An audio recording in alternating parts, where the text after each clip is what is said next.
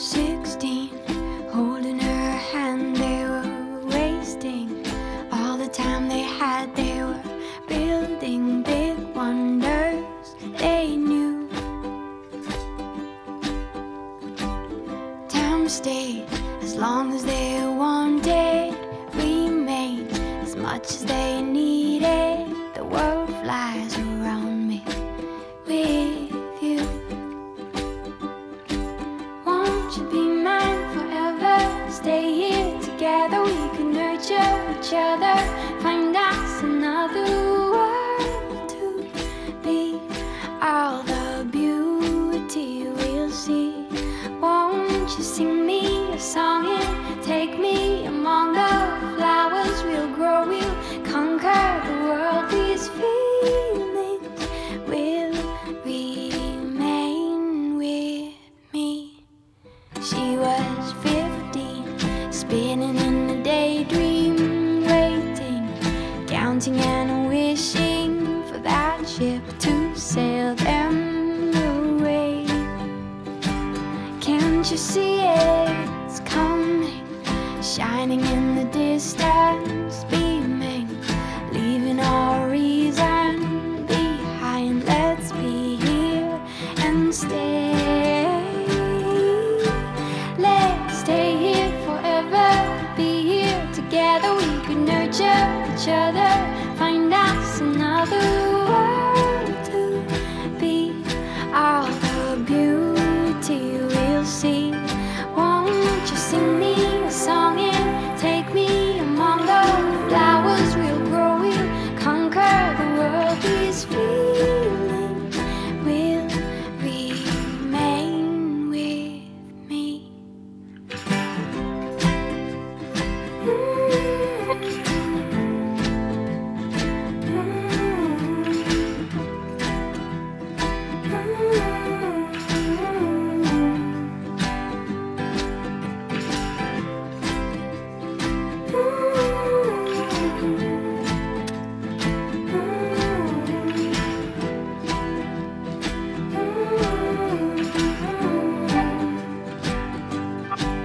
Won't you be mine forever? Stay here together, we could nurture each other, find a different world to be. Hope it's beauty we'll see. I'll sing you a song, it's taken so long. The flowers we've grown are standing alone. These feelings have remained with me.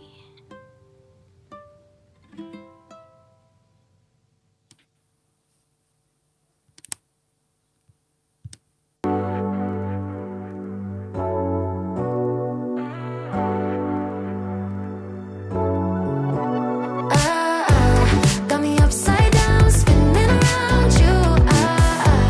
Wanna taste the clouds, dance with the moon. Take a trip around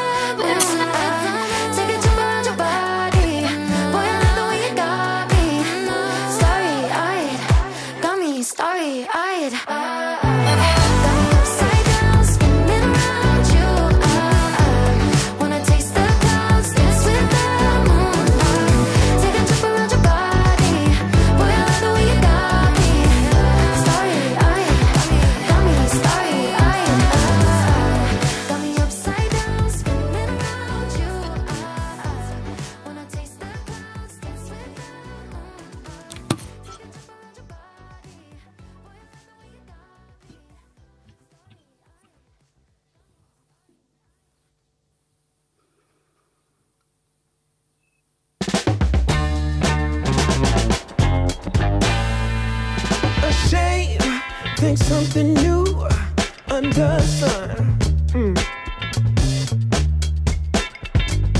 You can't take back them things you already done. No. You blame things that you do on somebody else. No. But they all see is you need help. But still you try so hard to cover up your games. You try so hard, hoping that one day something gon' change. You waste all of your time covering up your tracks. Spend all your days running away. You gotta watch your back, and that's the facts. You spend so much of your life scheming and trying to get over. Got you wondering why you come around. All you get is cold shoulder. Yeah, you try so hard to cover up your games. You try so hard, hoping that one day something gon' change.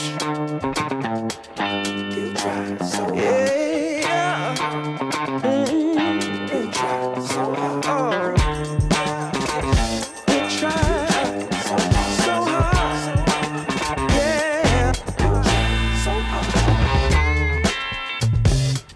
Give me, Can't run away from you.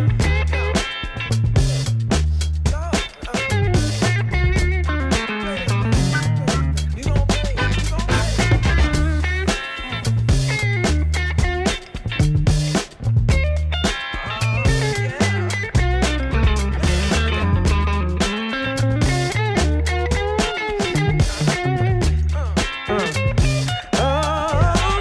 Still you try so hard to cover up your games. Got you thinking don't nobody see all this time. Ooh, it ain't nothing changed.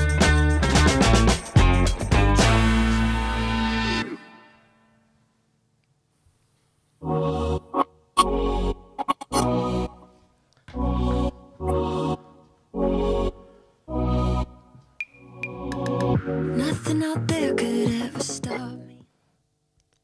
Hello and welcome back to our show from the Berlin Design Week, and today on our Saturday evening show. And it was a very nice evening yesterday, and we had so much fun.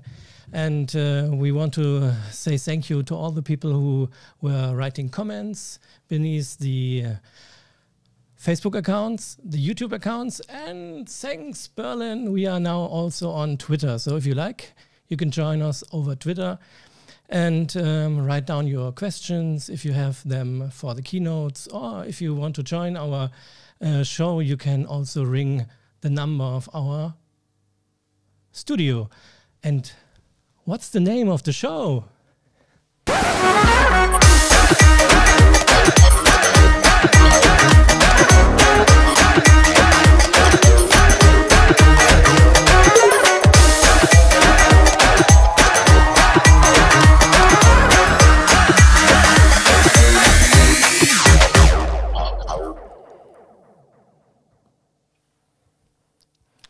Hi Ludwig.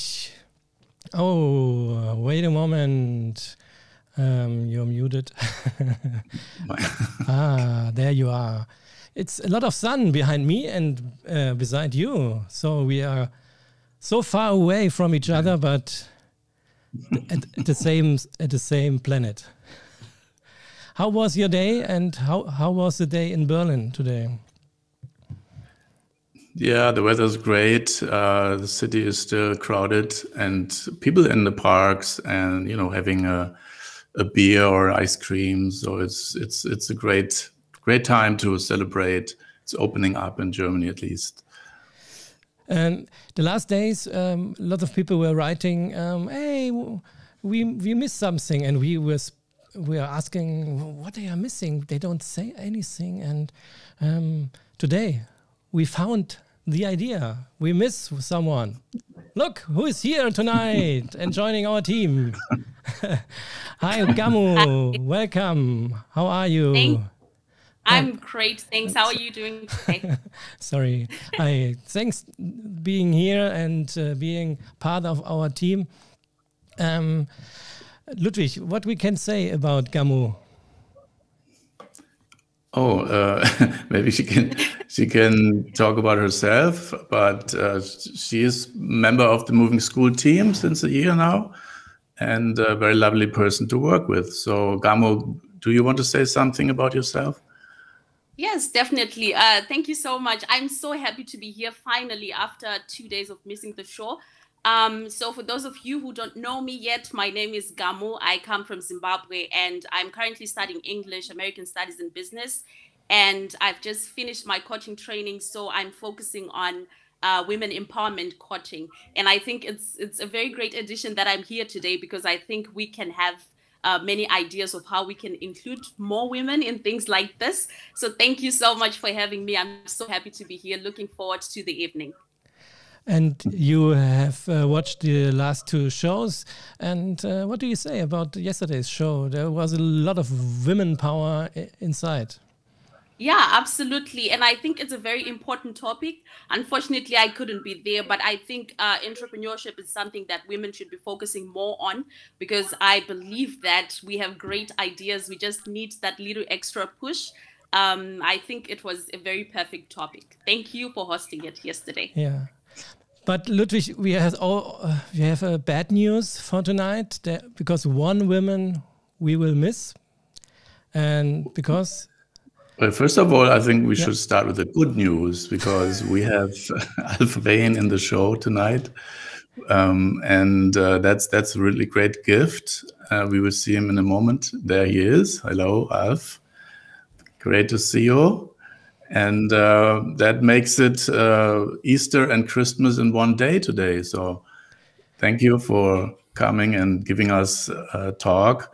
We will talk a little bit more later. And yeah, the thing is that Carolina is not well, so she will not be live here tonight, but she sent us some music, and so we can listen to her great voice and her band. So that's I'm looking forward to that also very much, because I like her a lot. She's a great singer. And she was here actually starting moving school in 2012 with us. Yeah, so we will celebrate her in a few minutes with a video, and she sent it to us. And Alf Rehn is from Copenhagen today. How is it over there in Copenhagen? The weather and the people? Today has been actually one of the first really warm days in Copenhagen. It's been very sunny, which you might spot from my face, because I've been able to be outside for the first time in a very long time. It's getting busy. I live in the very heart of Copenhagen, the most central touristy area. So it's getting even annoyingly busy. Lots of people milling about and enjoying the sunshine. But you take the bad with the good.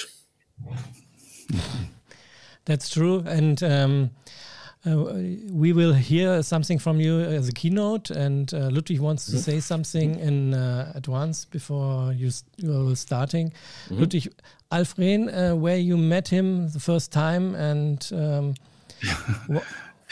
well, it's actually one of those people you meet on the internet. So we had some contacts before in the past years, and I think I met him the first time in his book. This is a German edition on dangerous ideas, you know, I have to, for my job teaching also innovation creativity here in University of Kassel, I've also had have such a one or two shelves of these innovation books and entrepreneurship books. And I thought, okay, there's another one. I like the title and the hand grenade on it. Because I didn't know him. So, but when I read this book, I thought, okay, this is really different. It's not boring or repeating what I've read so far.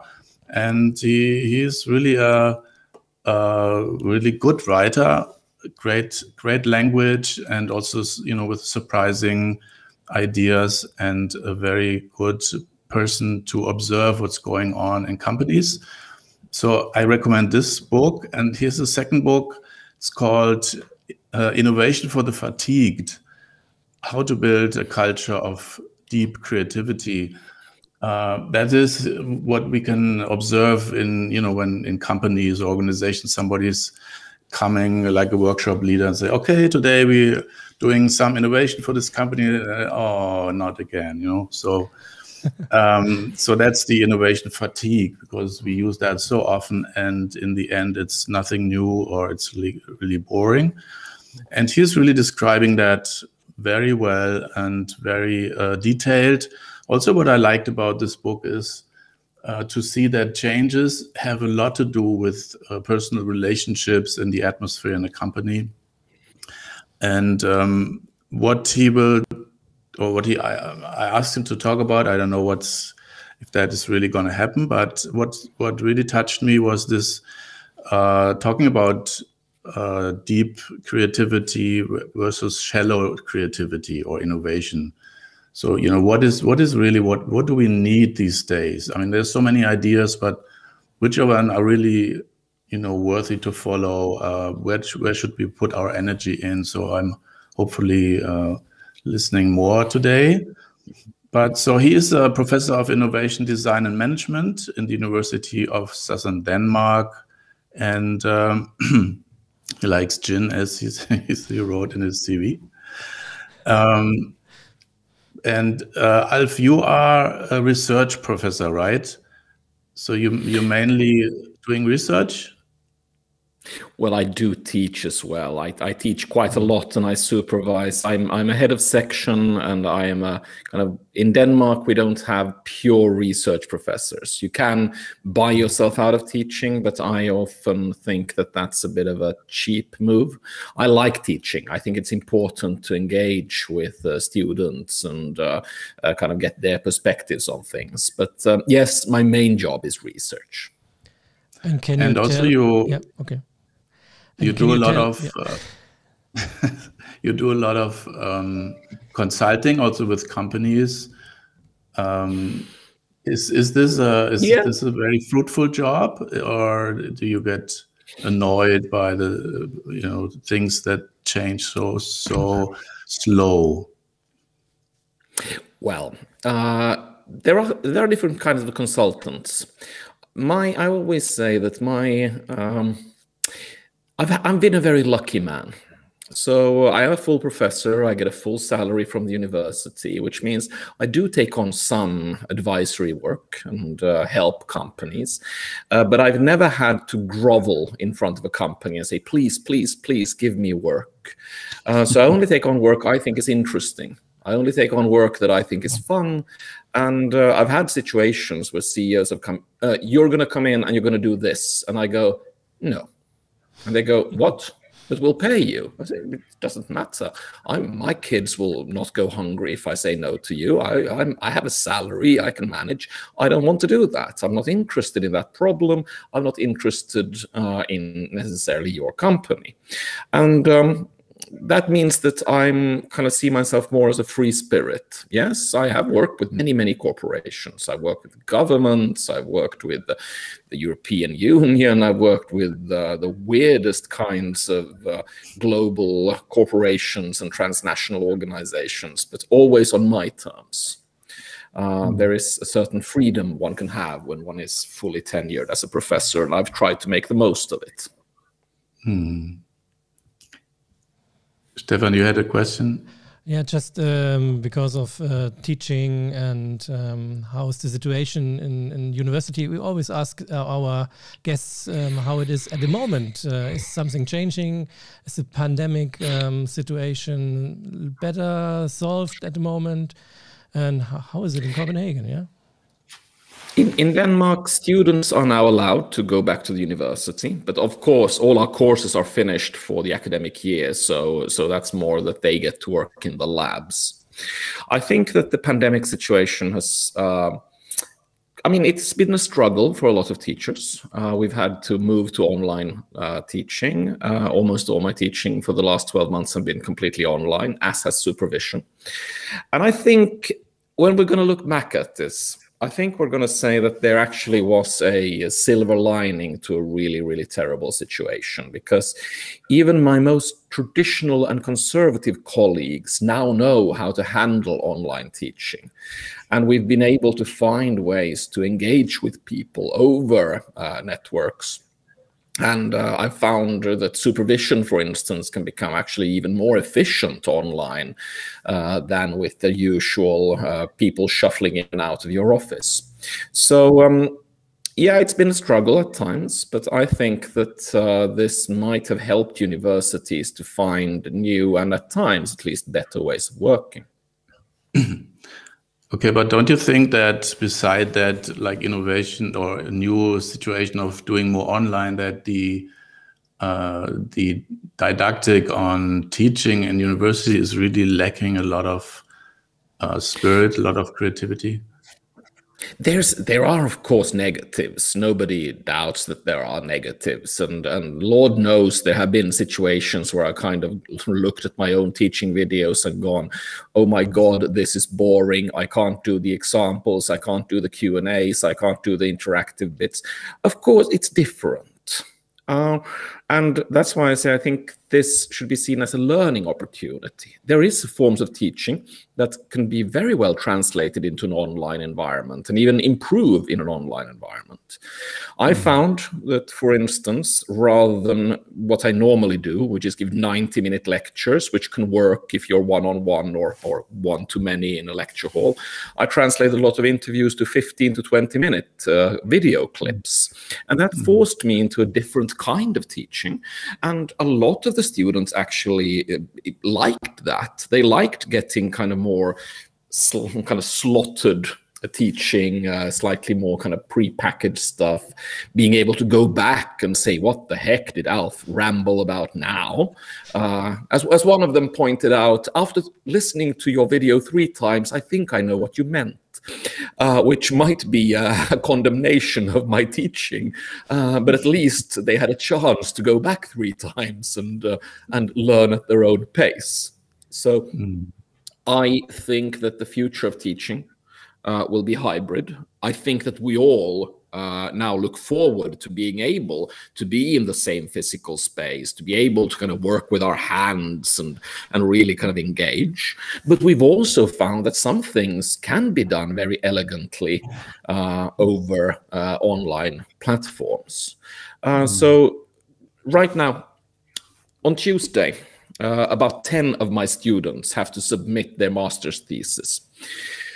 And they've all been thrilled about Zoom, because now, instead of mailing me, can I come and meet you on Monday, reserving a 1-hour thing, they send me these kind of pings, hey, can you kind of hop on Zoom for 3 minutes? I have one question, literally one question. Okay, then I hop on, then we deal with that, they hop off again, and we go about our merry way. So we've learned new ways of collaboration. We've learned that not all supervision doesn't need to be 10 1-hour sessions. Sometimes it's, hey, should I do this or this? And then I go, do that. Thanks, off again. 1-minute supervision. So I'm not saying that, oh, online is the only way. I'm saying we should find the benefits from new ways of working. Because Ludwig, as you well know, I'm a big believer in trying stuff out. Some things don't work, then you dump that things. Some things work really well, then you kind of keep doing those things, and we muddle through. And I mean, I think also, which I think is quite nice, is that, and it links to what our delightful colleague here pointed out about female empowerment.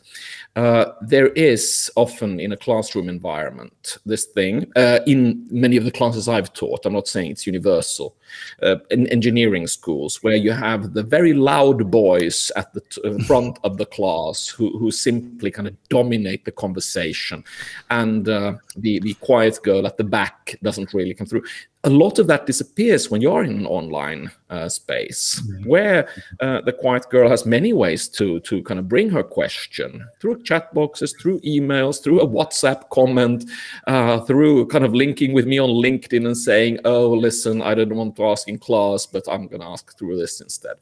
So, I mean, there are benefits to online teaching. I think those should be celebrated. And I feel that, in curious as it may seem, with some students, I think the possibility of, for instance, being able to meet on a Sunday, because, well, in these lockdown days, all days become pretty similar, and having a very kind of chill, I've had my coffee, I need to go to the office, we could just sit here and kind of shoot the breeze, has brought me closer to students.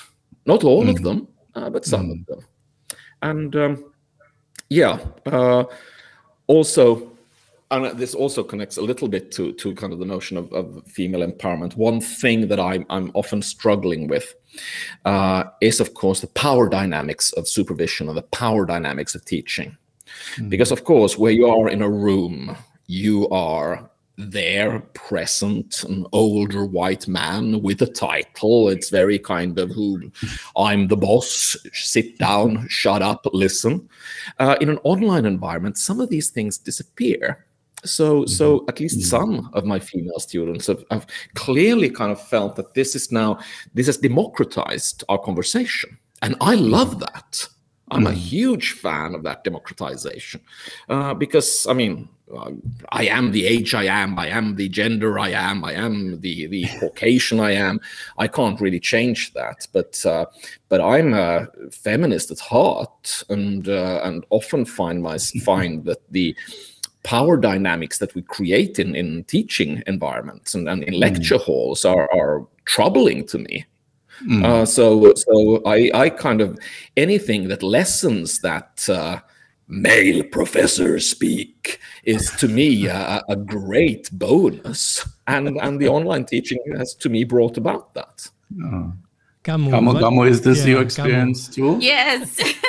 I'm actually thinking, I love to hear that, because I know from the conversations that I have with Ludwig sometimes, this is what we are constantly talking about, that how can we lessen, this gap that is there, that there are certain women with so much potential, but they don't trust themselves, to come forward to say, hey, this is what I want done, this is what I want to do.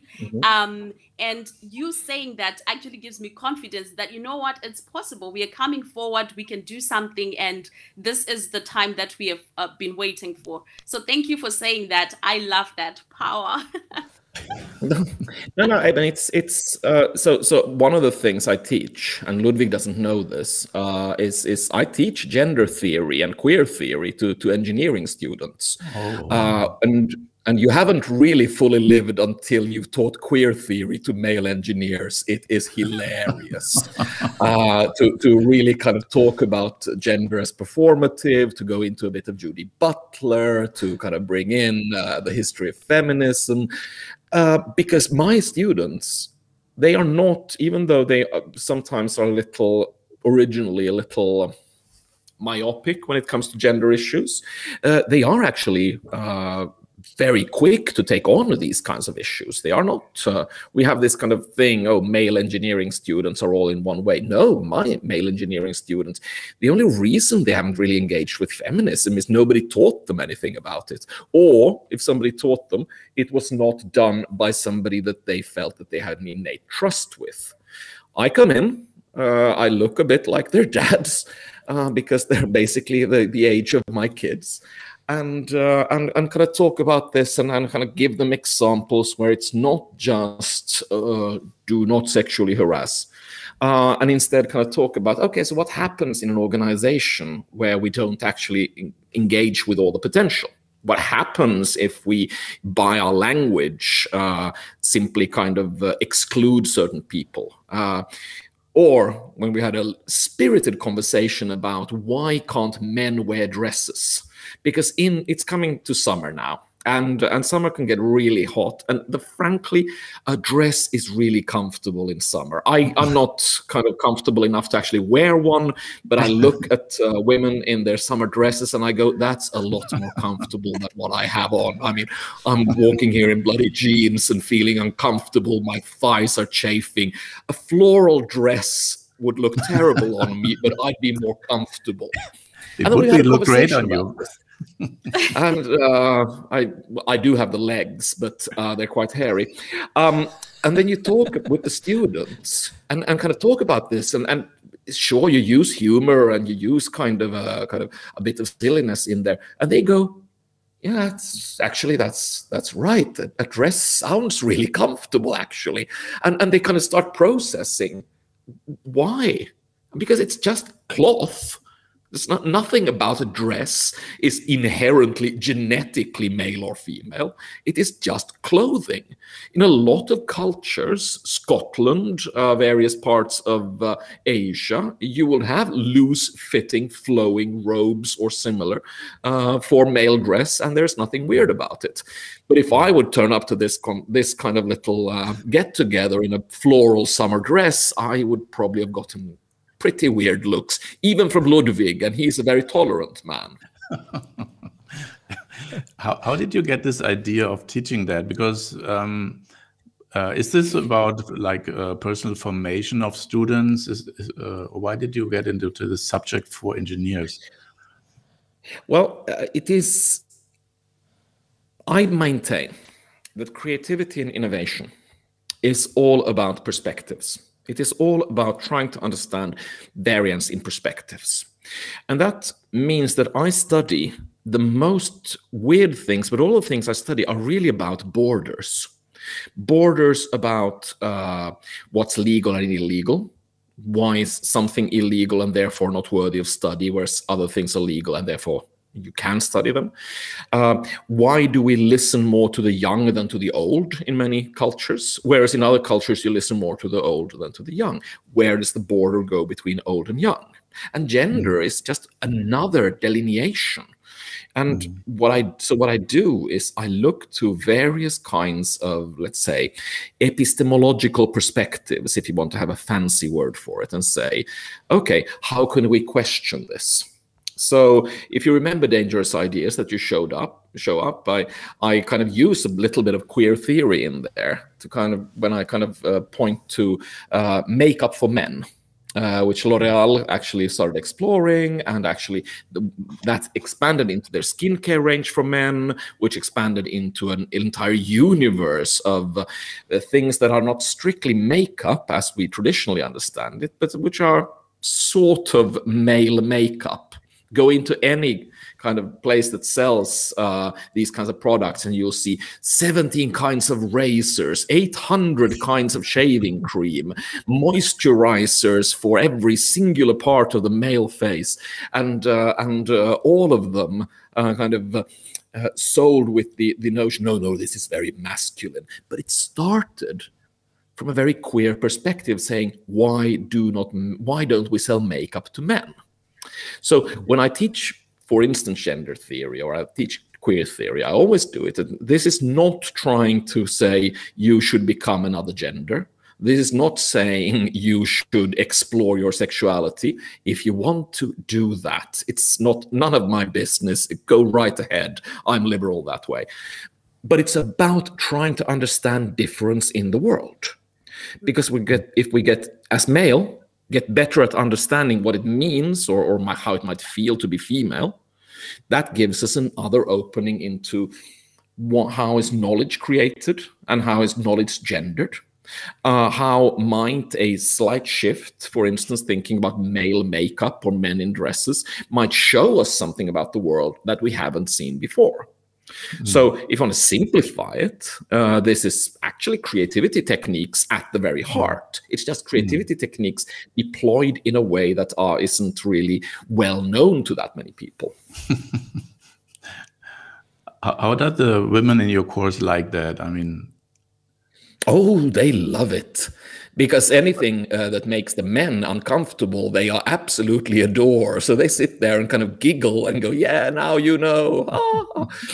So for instance, I do, and these are like in courses on technological change. One of the historical cases I use, which is absolutely wonderful, because you can really kind of push people's buttons. The development of the tampon. Now, the tampon is rarely discussed in creativity, innovation, and design because it's considered a very private thing. But at the same time, as all women know, life without tampons would have been pretty grim. It is a really nice innovation. It is quite handy for a couple of days a month. But the development of the tampon is actually a really complex story. You usually have to go back and kind of understand historically how menstruation was dealt with. And you have to kind of go back to various kinds of, not always that sanitary products, and how do you market an unmentionable object and go on. And again, you haven't fully lived until you talk in detail about menstruation to mainly male engineering students. They get a tiny bit pale in the face. They kind of go, la, la, la, la, la, la, la, la, la. I don't want to hear anymore. And the women kind of sit there again and giggle and go, finally, somebody talks about something that makes sense to me. Now, and I'm not saying this as, oh, I'm this fantastic gender warrior.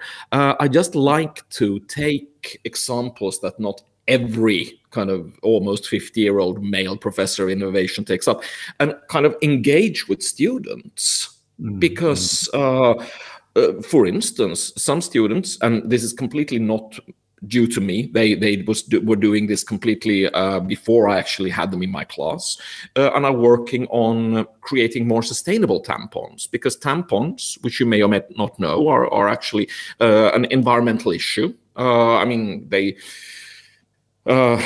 basically, they don't compost very well, and they are used more than most men actually realize, and they have a there's a sustainability price to them. So there are some students from my university who are now working on solving that problem, which I think is fantastic. This is the exact kind of stuff that I want to see students working with, taking a real problem that has been marginalized by media and the powers that be, and try to shift the world, if ever so little, by engaging with it. Well, that's a great bridge to your talk, I guess. And but before, so you can prepare, have a little bit of time. Thank you. It's a great. It's not a detour really, because Gamu is expert on that. Gamu, you can say what is your specialty in coaching also? Yeah. Let me start by talking about the menstruation part. I actually founded this Zenzele project in 2018 because of menstrual poverty that is a problem in Zimbabwe. So our main aim is to try and eradicate this problem. And it's a very good thing that you talked about the sustainability part of it, because I think it's always important that we come up with sustainable ways, right, when it comes to things that are natural and things that we need from day to day. So I think I would really want to know more about that and look into how can we provide something that's sustainable, especially to countries like Zimbabwe, where I originally come from. And with my coaching, I think that also motivated me to go into coaching as well, because I've been working with different women. They talked about disposable pads, and they also talked about the ones where you actually have to wash them and then reuse them. I think reusable pads, I think they're called reusable pads. So we talked about creating those, but there was the problem with the materials to use and how we can actually source the materials. So I think this is one thing that I really want to learn about. And with the coaching, as I said, I'm focusing on women empowerment because of the ideas that women have and are not bold enough to come forward with them. And then there are also issues to do with self-confidence, self-esteem, and actually having the right support to go on with whatever they're thinking. So this is what I'm currently doing, but I wish to actually do more and research more on how women can become more confident in innovating stuff. Yeah, great. Good. And I'm sure we will talk after the keynote of you, Mr. Rehn, again about different topics, especially of your keynote. And I want to tell the people out there that there is a possibility that you can join our show if you like. You can ring and after the keynote, for example, to ask questions or say what you are thinking about all the things we are talking here. Also about women menstruation and what topics you like. And you have the possibility, oh, look, there's Ludwig. You can ask him why the sun is burning him. And, and you have also the possibility to go on Facebook and Twitter and YouTube to write your comments or your questions. So, Ludwig, before we start with the keynote, we want to show, we want to tell the people who are joining in this minutes, always people come and go, and normally we have a second guest, a musician. She's not joining us tonight. We want to show 2 videos of her music. And Ludwig, can you say something about her? And then we see the first song, and after this song, we want to hear the keynote of Alf. Yeah, Carolina Katún. She is a Mexican-Swiss singer, and she's performing with her band TEOL. They all live in Paris, and she has it's a mixed crossover of jazz and South Central American folk music and barock and improvised music. And Carolina is a really interesting person. I met her in 2012, actually when we started moving school. And she was working in, we had Documenta here, working with Mexican artist Pedro Reyes. He's doing the sanatorium at the time, and art students were working in this sanatorium. He was putting up as an artwork. So there I worked with him too, like dealing with the students and situations which might be critical. And so I met Carolina, and she was really great buddy to start a little bit later our first workshops. And at the time, I already could get some taste of a beautiful voice. And she was next to her art studies, continuing that and taking classes. And also in the end, she was educated as a music therapist. So she's really a very gifted, talented person. But I don't know if you like jazz. I love it. And especially her way of fusion of different formations. So we will hear two songs with her band tonight. And we start with the first now. Yeah, the first song is called New Morning, Morceau. And see you after that.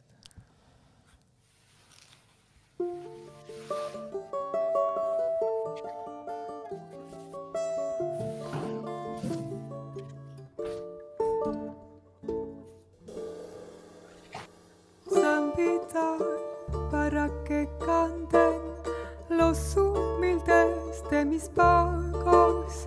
Si hay que esperar la esperanza, más vale esperar cantando. Si hay que esperar la esperanza, más vale esperar cantando. Nacida de los boliches, donde el grito alza su llama, su canción de largas lunas, sabe la siembra y el agua, su canción de largas lunas, sabe la siembra y el agua, como un canto de la tierra.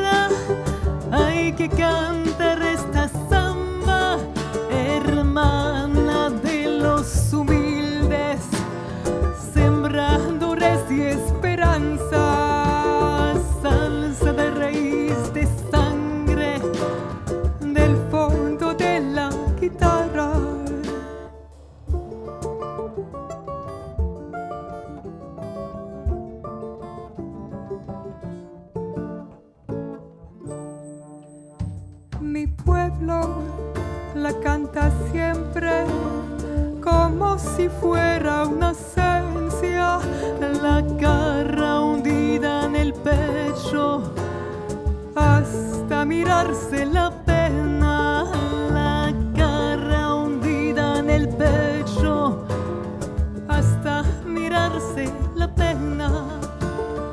Un corazón de camino desde su canto regresa al despertar el destino que el pueblo en su pecho lleva. Al despertar el destino que el pueblo en su pecho lleva, como un canto de la tierra hay que cantar esta samba, hermana de los humildes, sembradores y esperanza, salsa de raíz de sangre del fondo de la guitarra.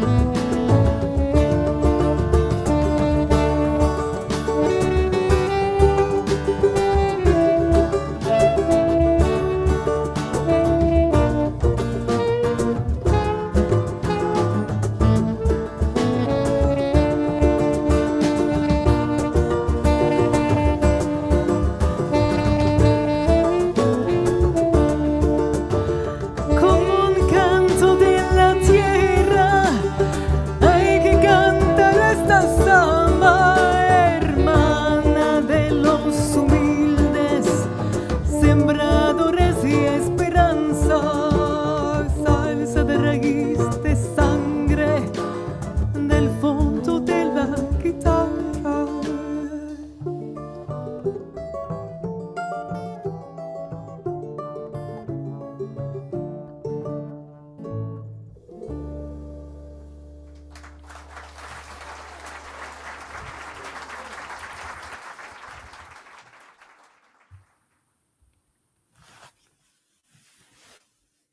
Yeah, Carolina Katún. Ah, Ludwig, you're muted. Huh? You were just muted. Okay. Great music, So, Alf, it's your turn. spherical. Yes. So, we want...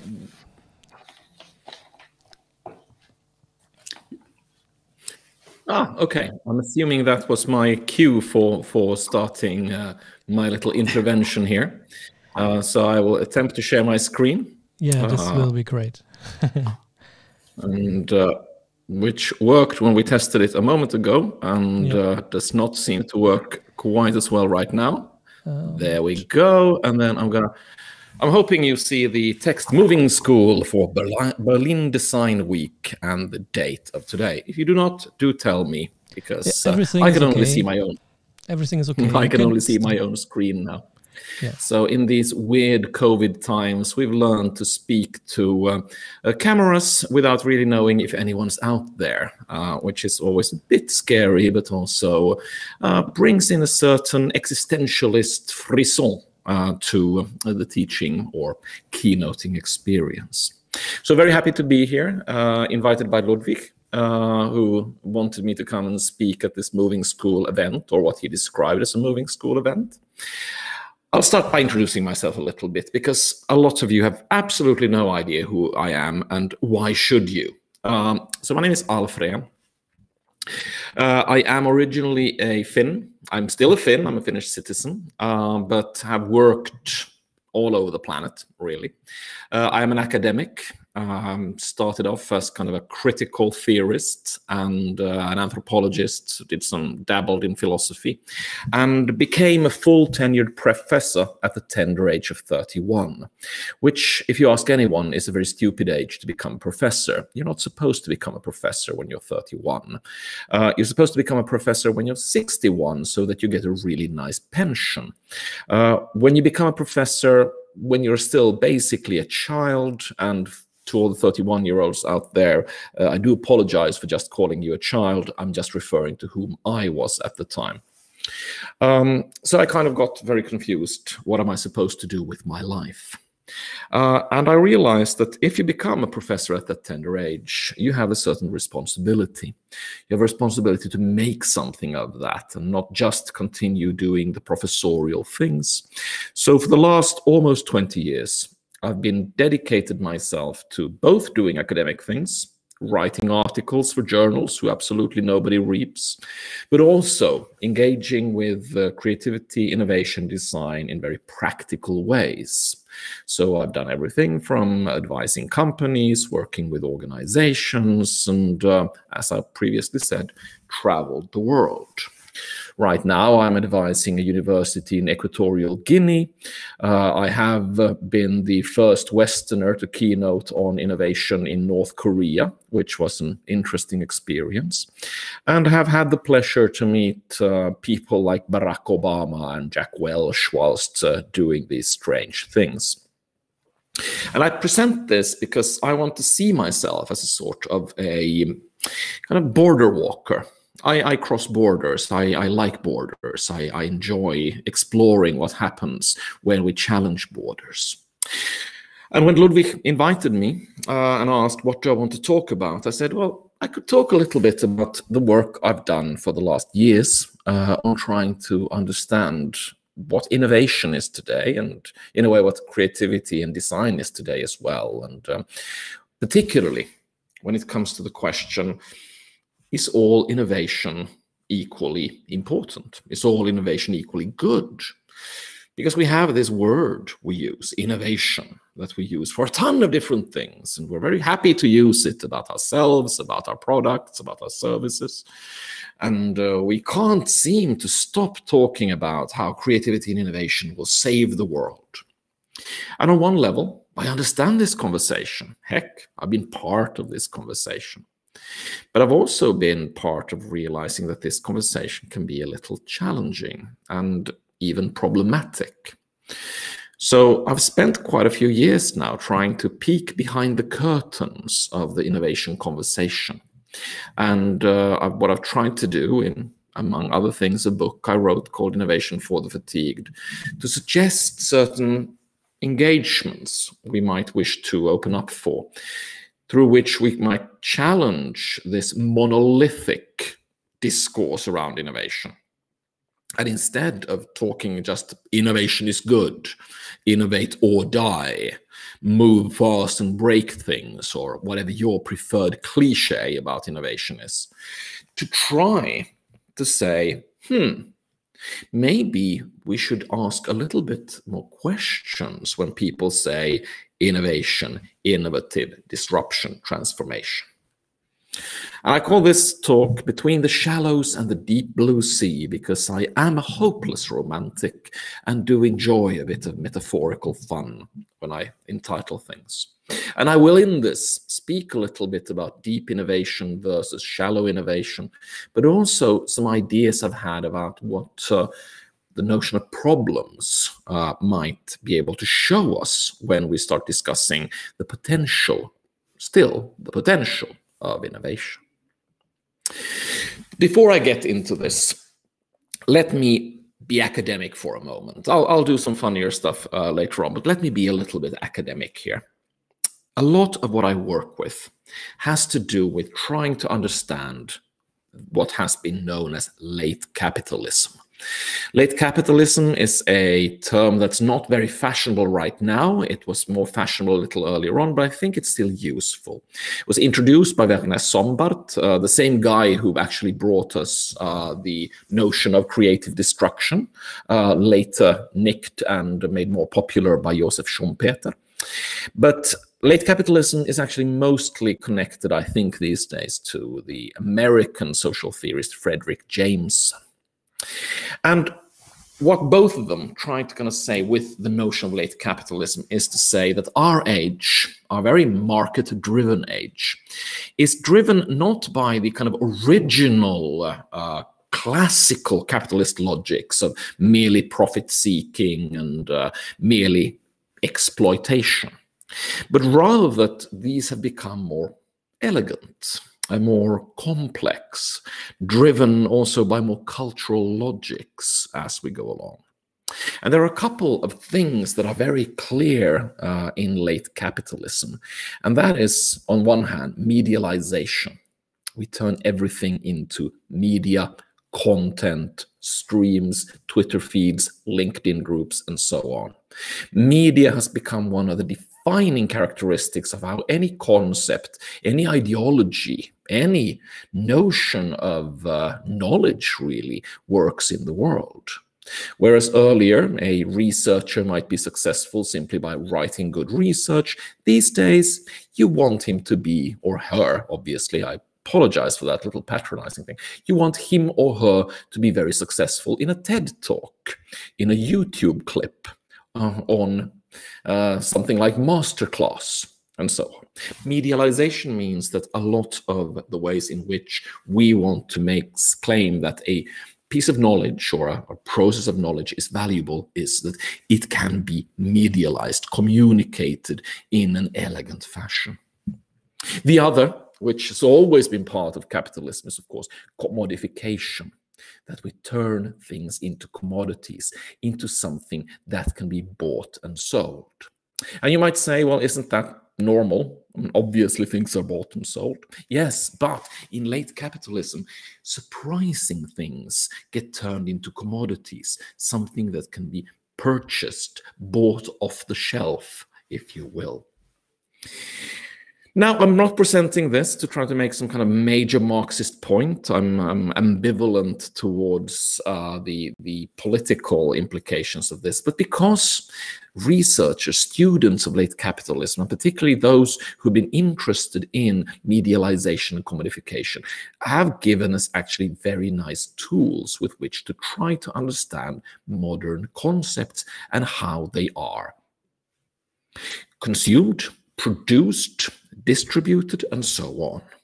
And my personal interest is, of course, how this has played out in innovation. Now, I'm a professor of innovation. I lead a section of innovation. Innovation is not just my bread and butter, it is my claimed knowledge sphere, it is part of my identity, it is what I do all day, every day. At the same time, which some people know and some people don't, I have a very complicated relationship with the term innovation. Not that I'm against innovation, which I think would be a rather weird thing to be, but so that I am troubled by the fact that these days innovation is used in such a sloppy fashion and also communicated in such weird and wondrous ways that I've started to say we need to try to understand this better. Ludwig will know this, but some people might not. Even this last year and this year, the Corona years, if you will, more than 100 books on creativity and innovation are published every month. If you read 3 books on creativity and innovation every day, you're actually not keeping up, you're falling behind. And that's just the books.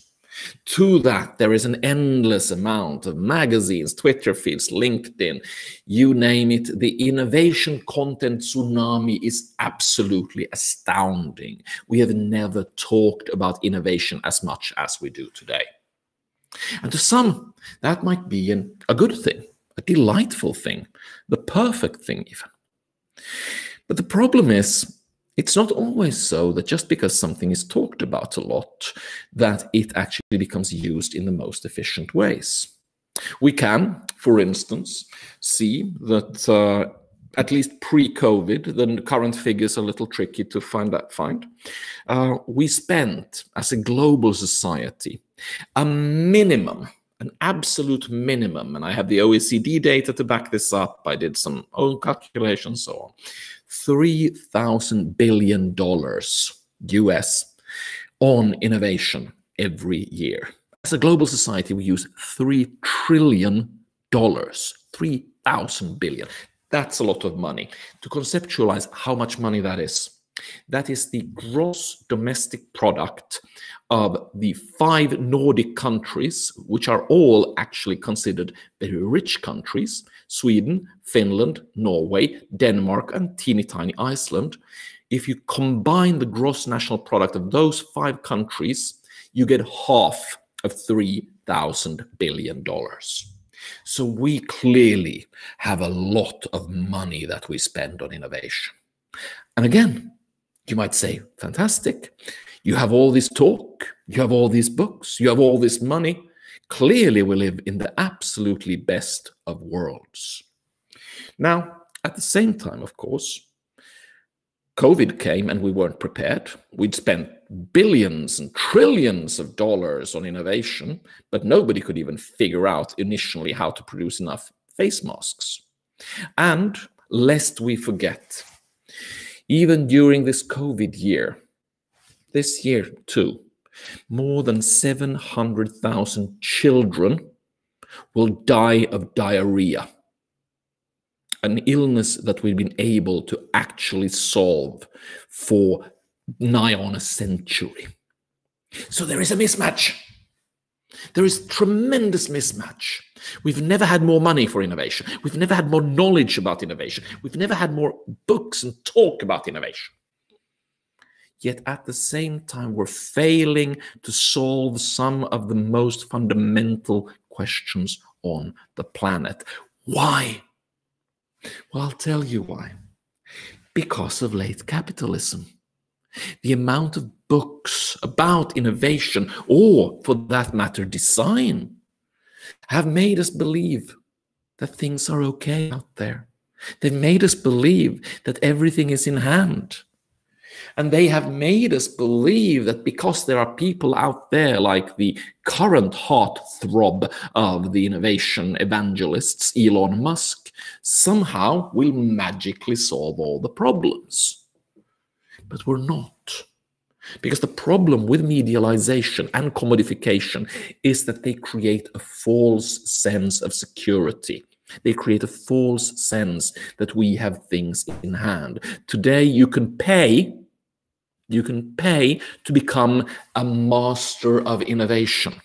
You can take a little course, pay a little money, and you'll get a beautiful little diploma stating that you are now a master of innovation. Because innovation has become something you buy. Now, it's not real innovation. Of course it's not. It's a bloody diploma. But you feel as if it were. You can buy the book, go to the conference, invite the guru, get the diploma. And you believe that these very superficial things would actually solve something. Well, hate to be the bringer of bad news, but they don't. What late capitalism has shown us, most everything can be turned superficial. And that's what I claim here today.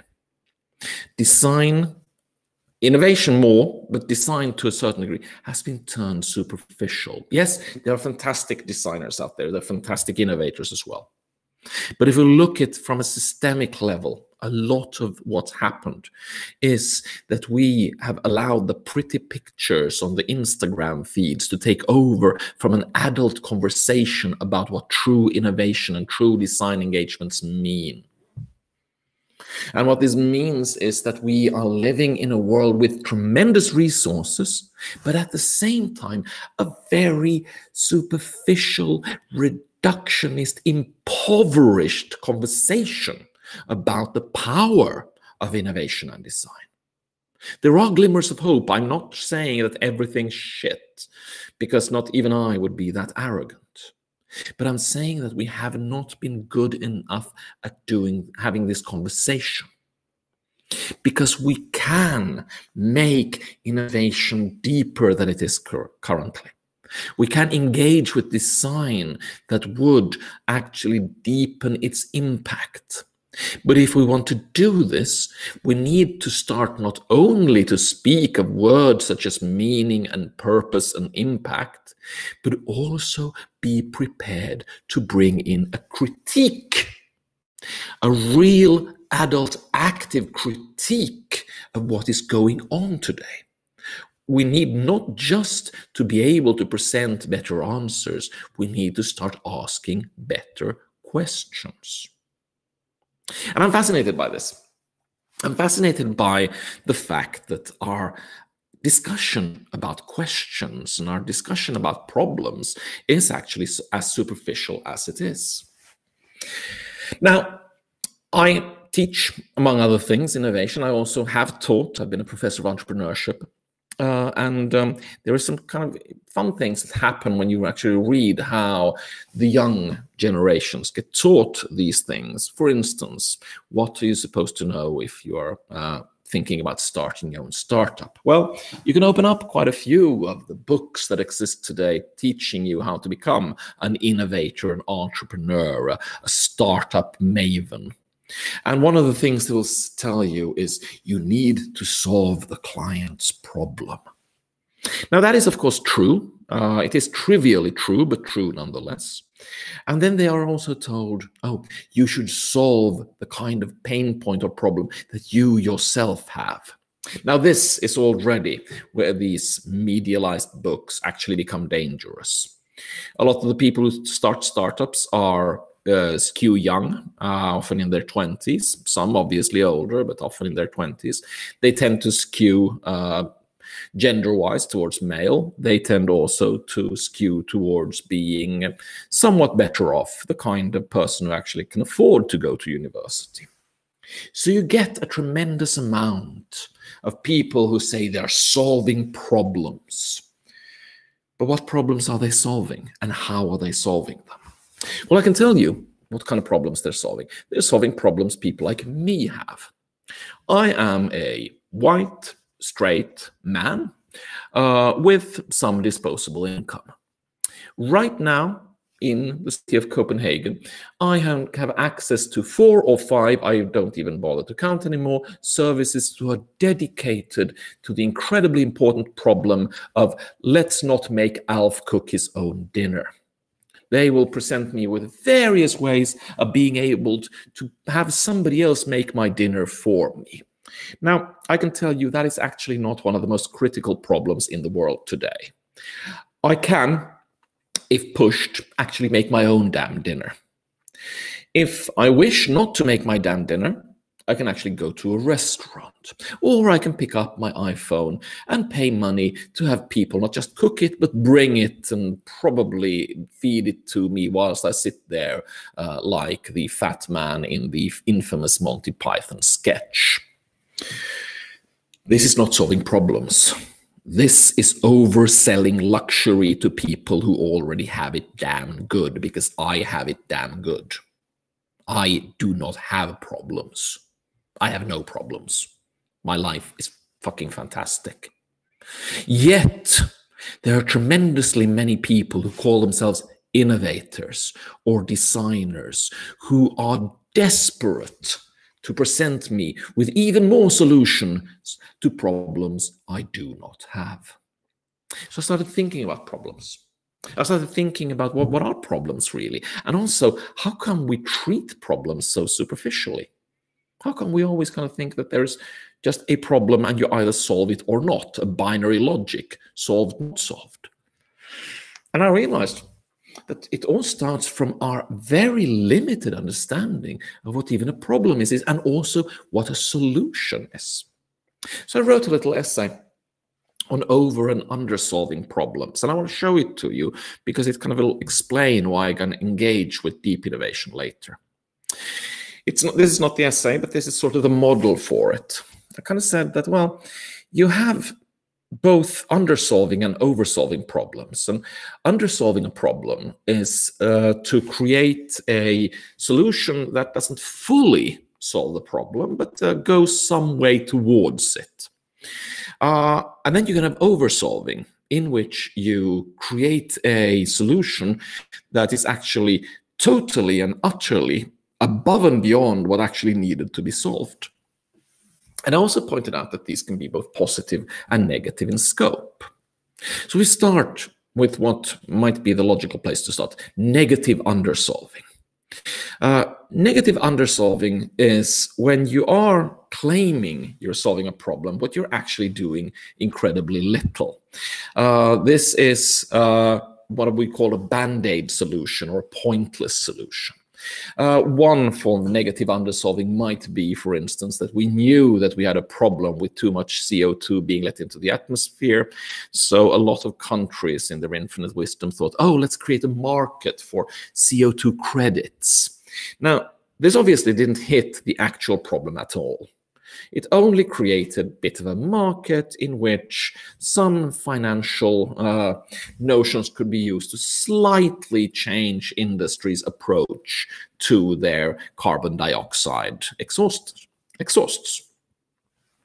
It was an undersolving because it didn't go to the heart. It didn't even try to fully solve it. It just created this sense that we sort of are on our way to a solution, but also a very flawed and actually limited version. Now, you might say that this is not that negative. You might say, oh, any kind of solution is clearly better than no solution at all. I'm not entirely sure, because this is, again, medialization.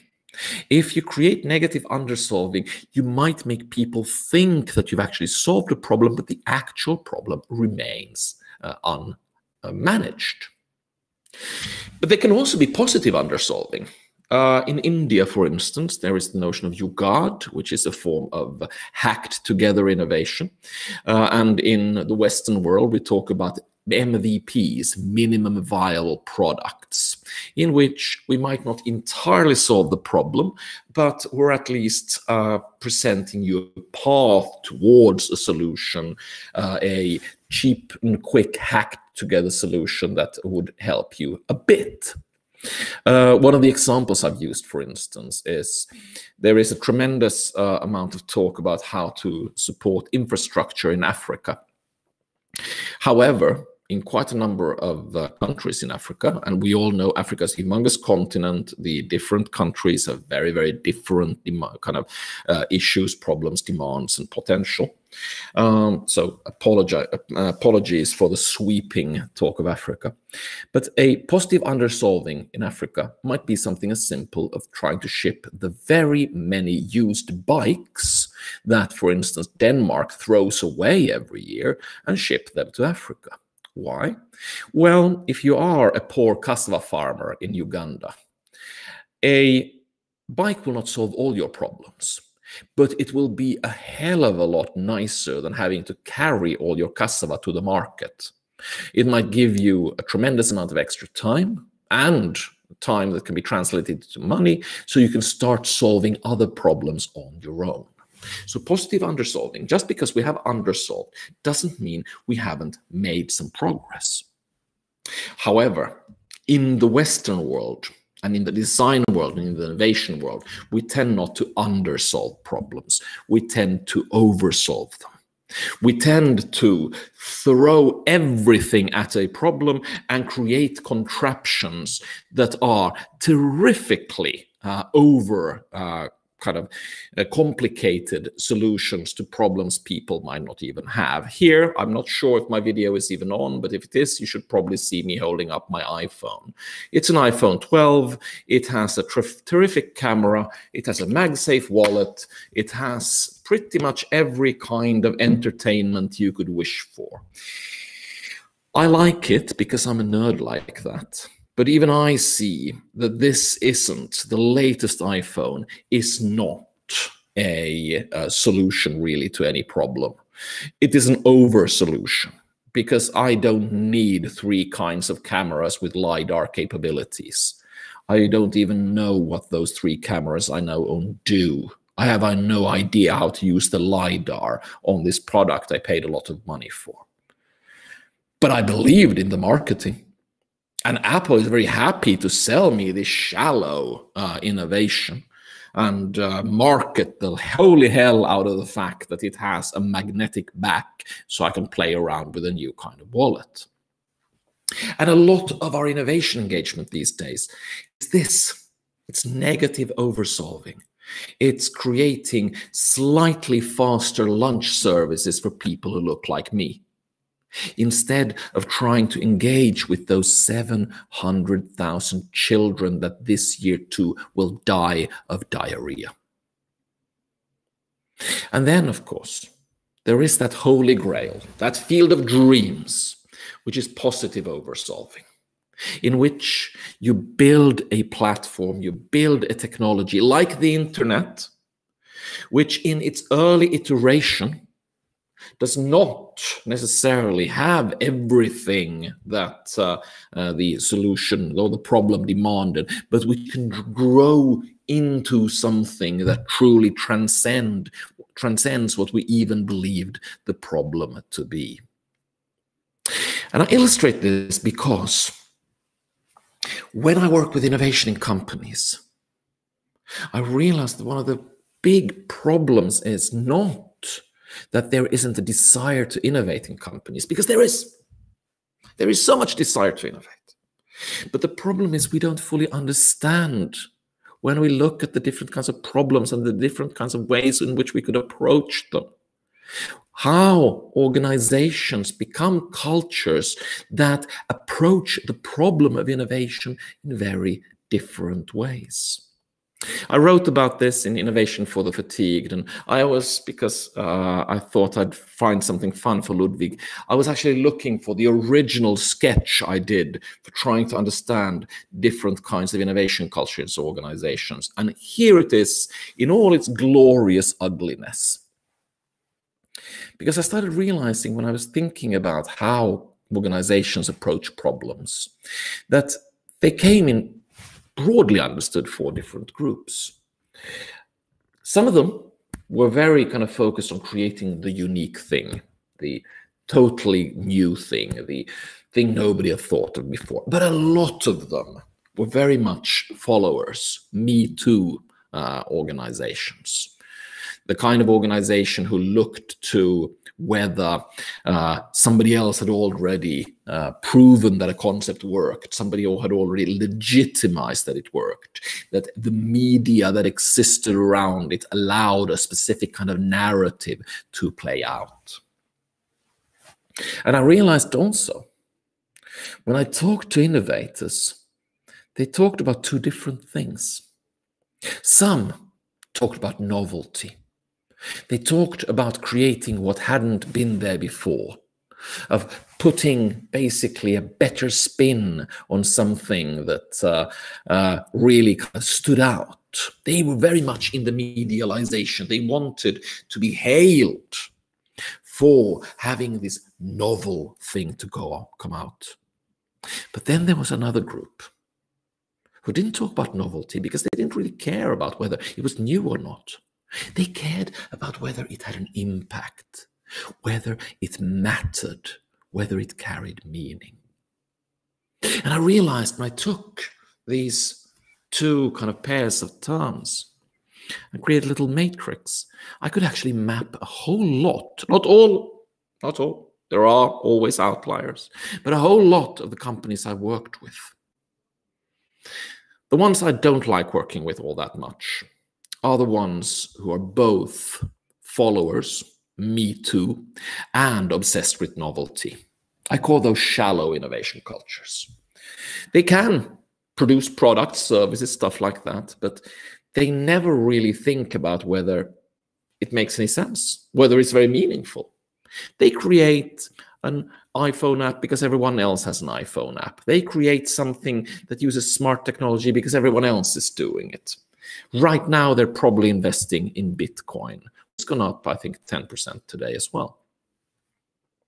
They're shallow not because they're bad people, but because their innovation thinking is shallow, because they've stuck to the wrong things. They stuck to, is this already legitimized, the social proof, and they stuck to the sense of novelty, the media proof. Then there were the ones who were followers, but also were interested in impact more than novelty.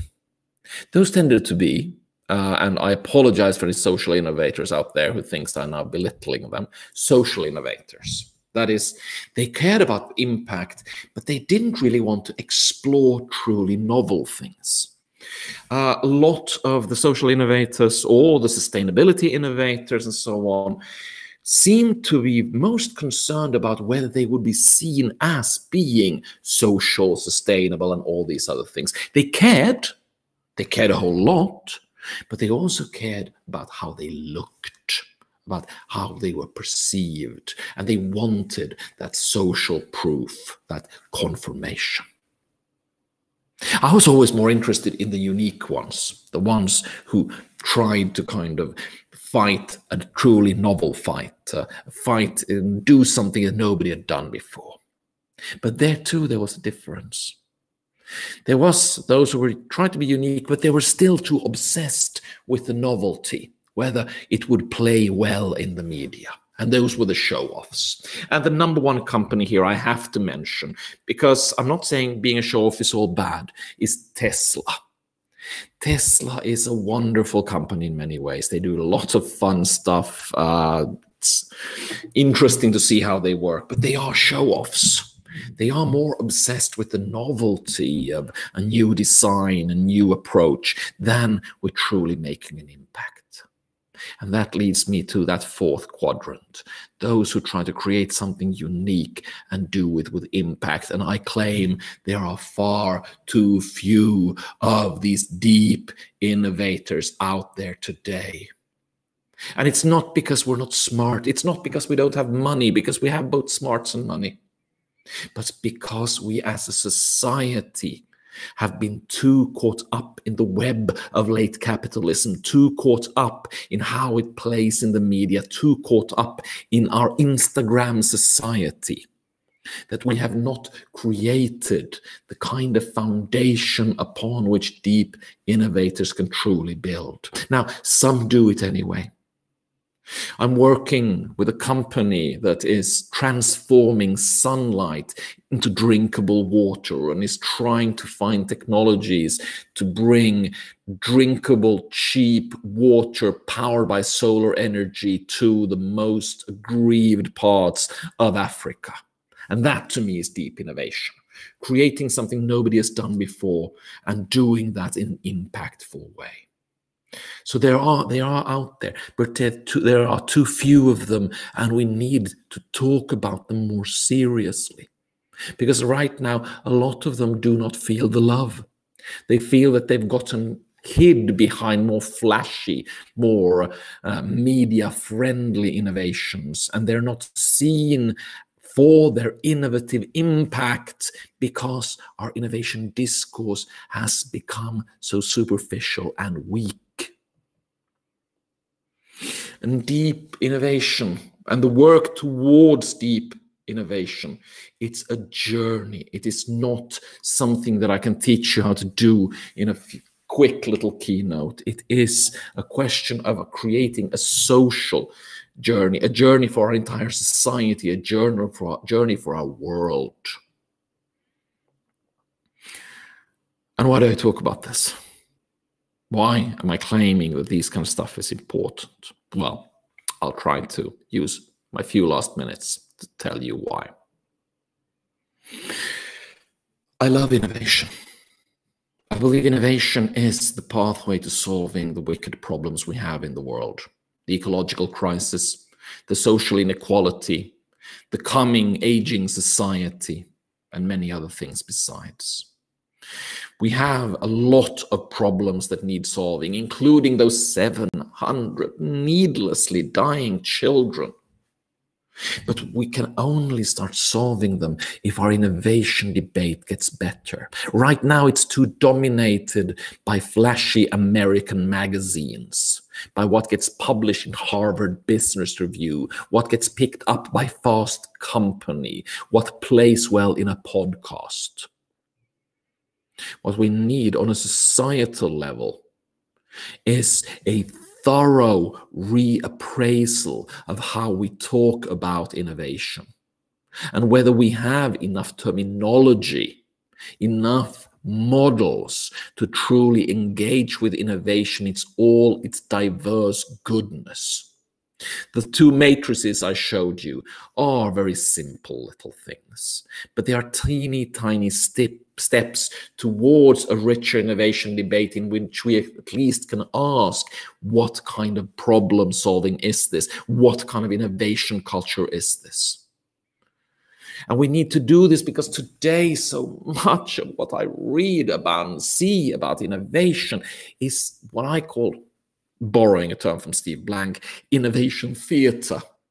Corporations engaging with innovation with no aim to change anything, but only to show we too have young people who can play the disruption game.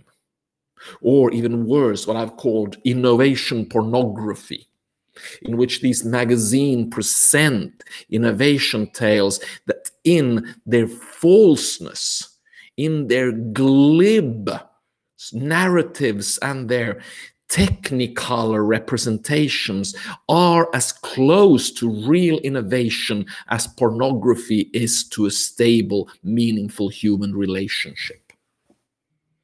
Because the commodification and the medialization I started by pointing out has not just kind of hampered innovation, it has turned it in the discourse around it into a perversion of what it should be. So what I'm talking about here, what I'm championing here, is developing an innovation critique. Not being critical to innovation, that's different, but in an innovation critique. Just like we are fully aware that you can critique a movie, because not all movies are equally good.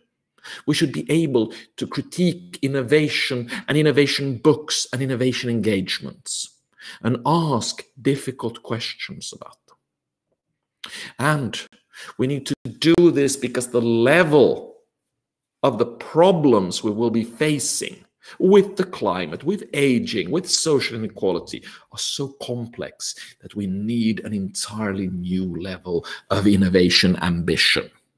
One that doesn't accept negative under or negative oversolving. One that doesn't kind of think that because a lot of books are published that the real problems are being faced. We need a new level of ambition, and we can only gain this if we get a better societal conversation about all that innovation can be and the problems what it has become. Thank you.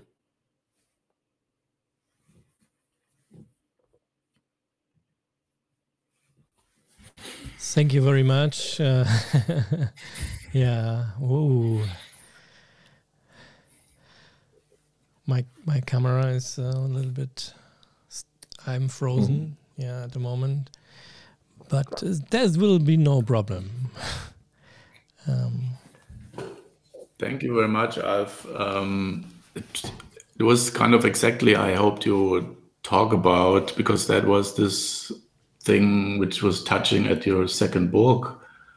And I think you made a really strong point today. And I'm really happy because this video will stay on YouTube, and people in our team, Moving School, and others can still watch it and also be challenged by it, because that's what you're doing, and that's really, I think, what we need right now, and that hopefully it's seen by a lot of people who are participating in Berlin Design Week, because I feel for a long time that in this design or innovation scene, as you say, there's a lot of showing off shallowness and apply, or and it's also so tempting. It's not that I'm over it. It's it draws me into it.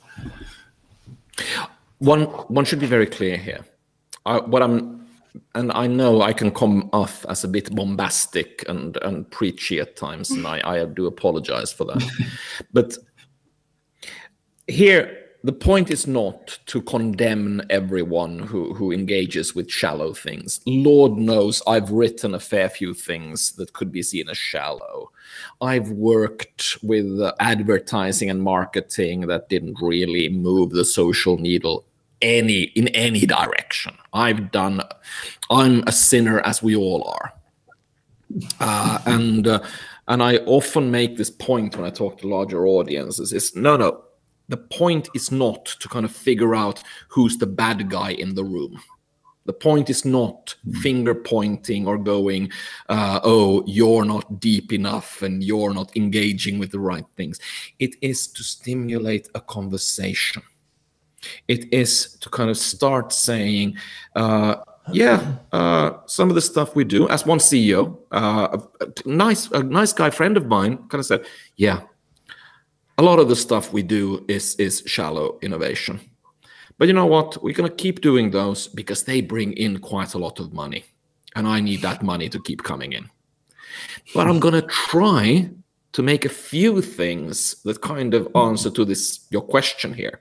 I'm going to try to do a couple of engagement that might be a little bit more about this deep innovation, that have a little bit more of social impact, that answers harder questions. And that's I think all I can even dream of.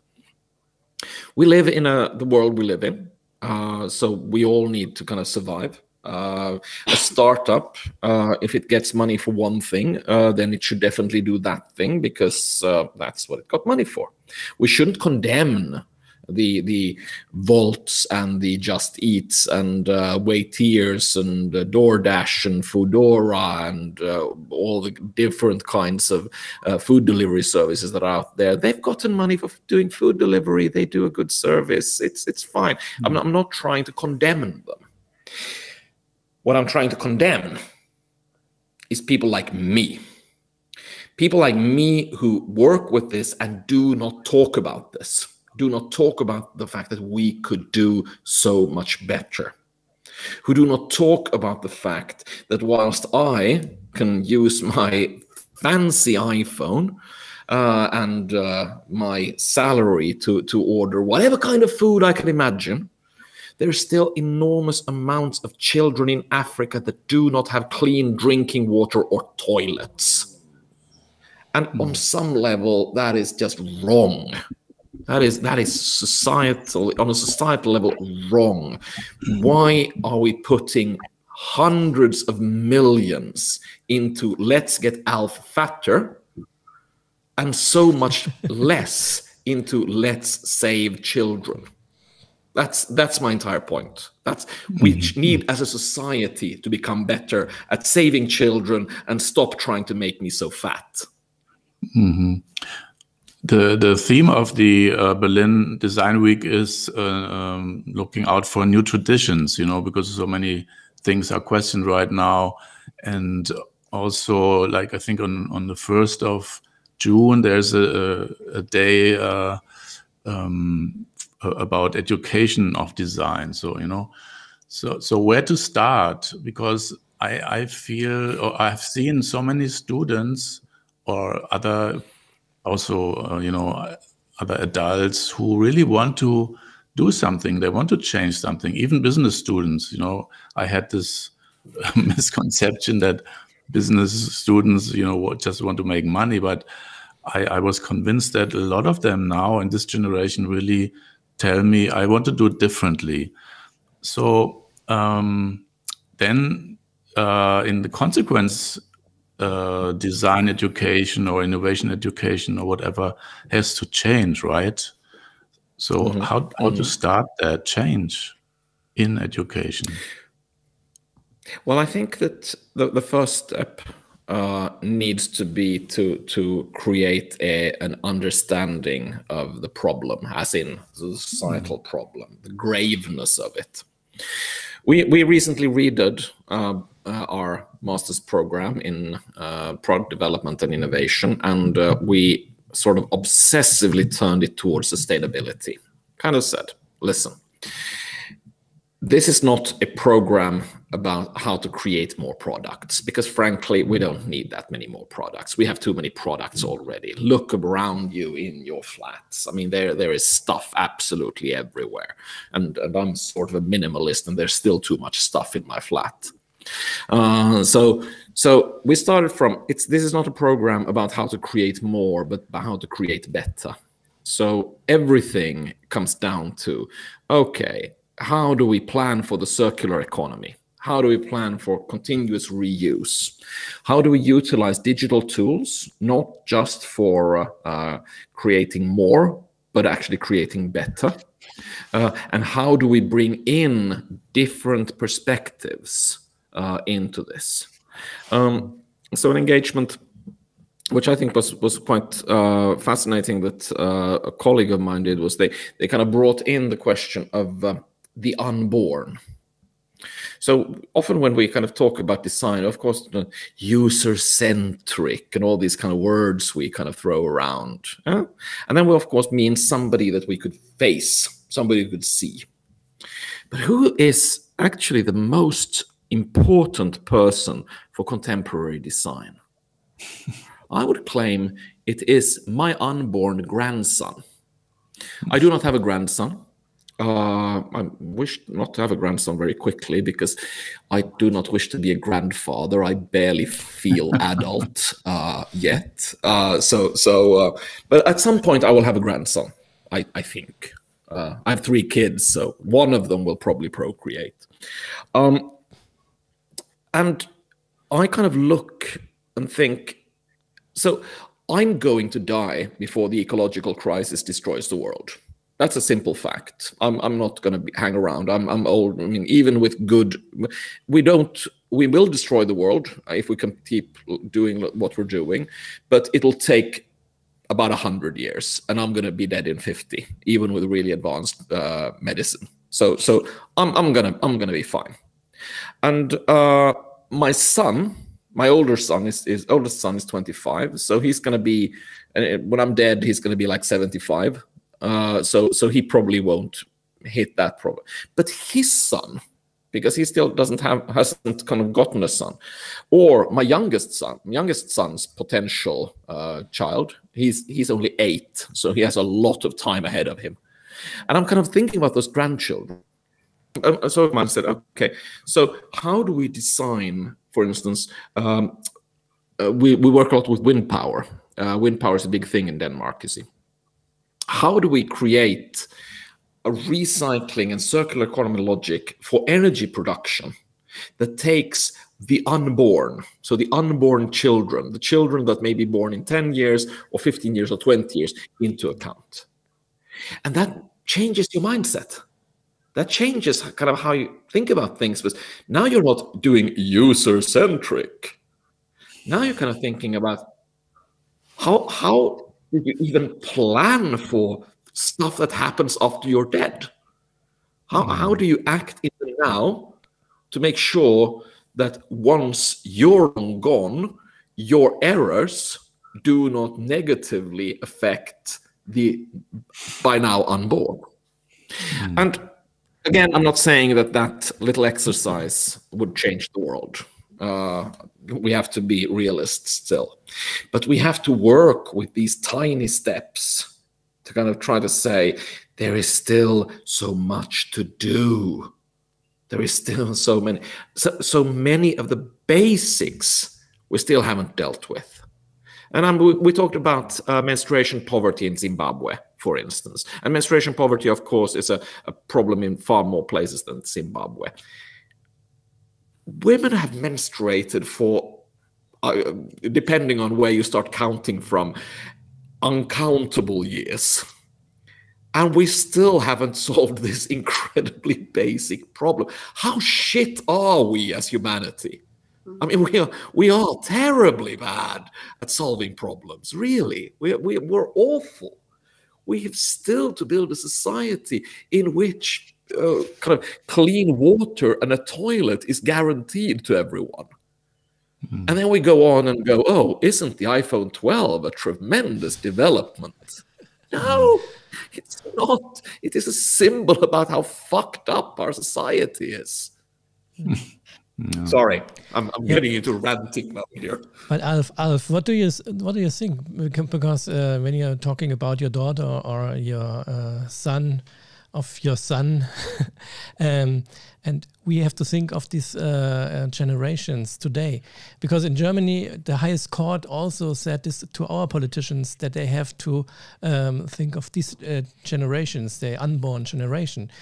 But if it's still a problem to think on the generations at the planet at the moment. Yeah, we don't solve problems, you always say, we have today, and how we can transfer thinking about problems we have in the future. I'm always asked how we can find a way to give these people, give the people this kind of thinking.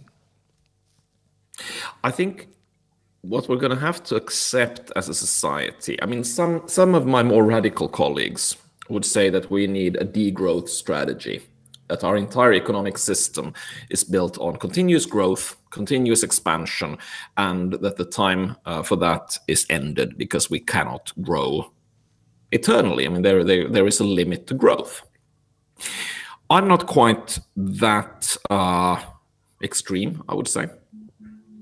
I believe that there is still potential, but we might need to think about if not degrowth, then at least a cutting back. That is, do we need to expand in every kind of human activity? Do we need to kind of have this free-for-all for everything? Do you have any idea of how many flavors of potato crisps are out there in the world? Do you? Do you wanna wager a guess? Yeah, 500. 7,000. There are several. 7. You're closer. You're definitely closer. I mean, it's somewhere in the 5,000 kind of category. Last time I tried to explore this. Now, I do like a potato crisp. As I said, the world is working to make me fatter. For some reason, I don't know when we decided that should be our main task, but seemingly it is. I'm sort of just saying, maybe we only need 1,000 flavors of potato crisps. We could cut back with 80%, and still there would be enough space for squid ink potato chips and a few really weird flavors. We don't need to kind of go the whole hog.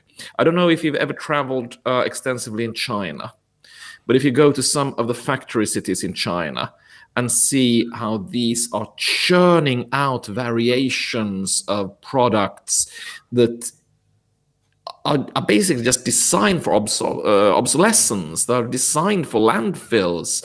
They're just churning them out in case somebody might theoretically buy them, because that's how our economic logic works today. You throw shit at the wall and see what sticks. We've all seen the graveyards of the e-scooters. So we at one point decided, let's produce tens, if hundreds of thousands of e-scooters and see if anyone wants them. Okay, no, oh, well, let's throw them in a landfill then. It's this. We don't need degrowth, but we might kind of pull a little on the handbrake and go, yeah, maybe we've overexpanded here. We don't need. And of course, then comes the question, am I talking about government control of the world? Well, I would love to live in a world in which corporations had enough sense and a desire to collaborate that they could actually govern themselves. And I do hope this, but the totally free market, it can do wondrous things, but it is also a rather wasteful system. So we need a better system. And if I knew exactly what that better system was, I would be a genius on level that every Nobel Prize should be given to me right now. And I'm not a genius on that level. I'm not a genius on any level, as Ludwig well knows. I'm just a guy who kind of looks at the world and goes, do we need this many flavors of cheese? Do we need this many flavors of potato crisps? How many kind of citrus presses does the world truly need? So yes, I thought I too like Stark's citrus press for Alessi. It was a delightful intervention, but at some point you kind of have to go say basta, enough. There are problems out there that are more kind of central than just how elegant can you make your citrus press.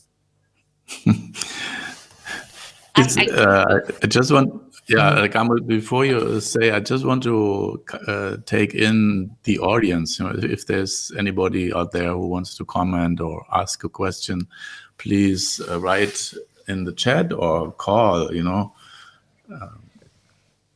Well, there's no number. No, it's but it's a chat. Okay, the telephone number is this one.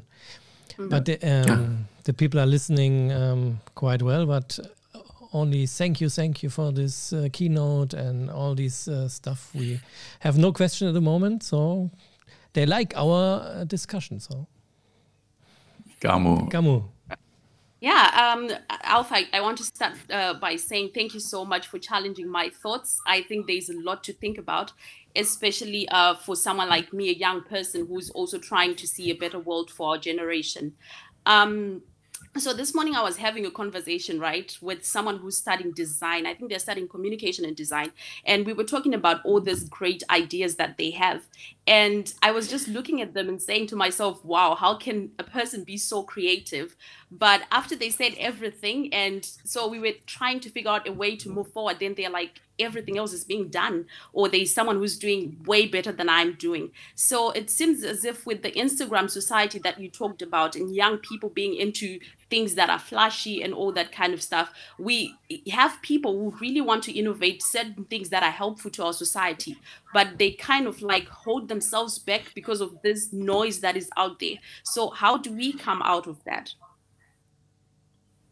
That's actually a very good point, and it's interesting. I've been teaching this class on theories and methods of technological change, because there is this notion that the internet and every kind of more efficient communication actually improves innovation and so on, and it does in certain respects.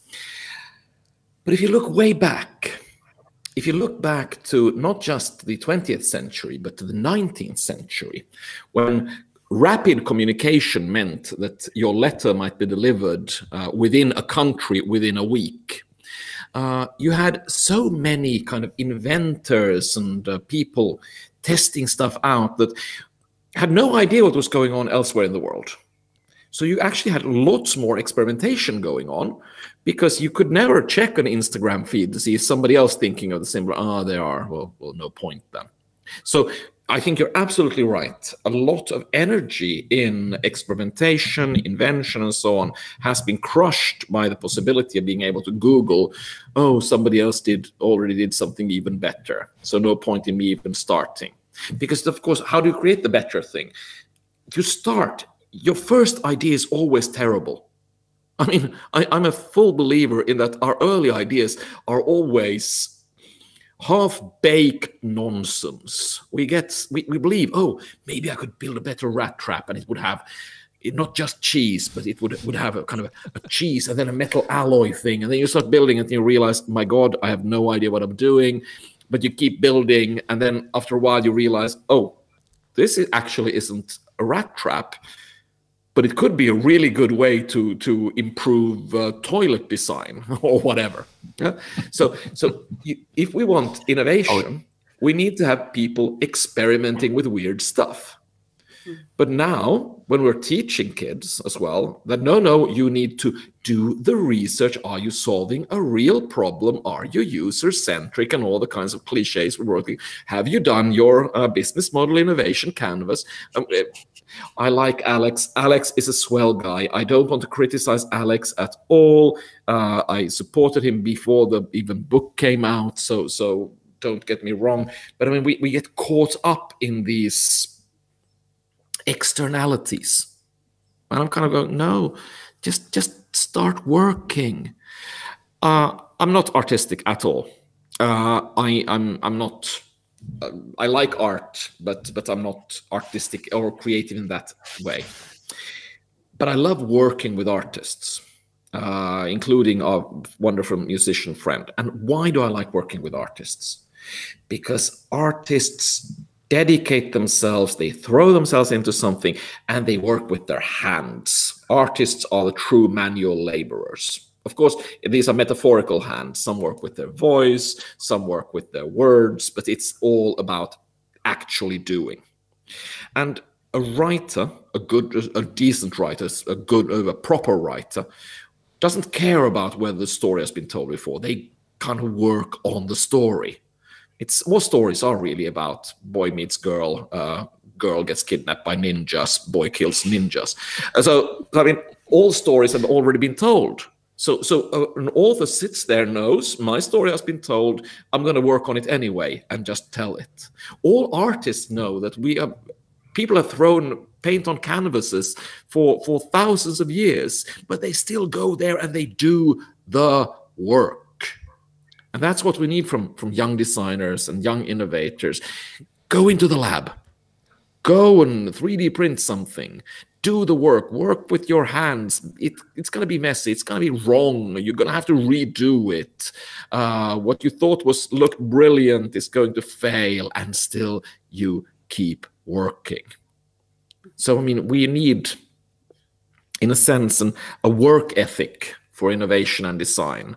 And again, I'm not trying to condemn young people who get caught up in imposter syndrome, who get caught up in, well, this doesn't look good on Instagram. But I mean, my work, often with young people, is to kind of sit down with them and say, don't get it right, get it written.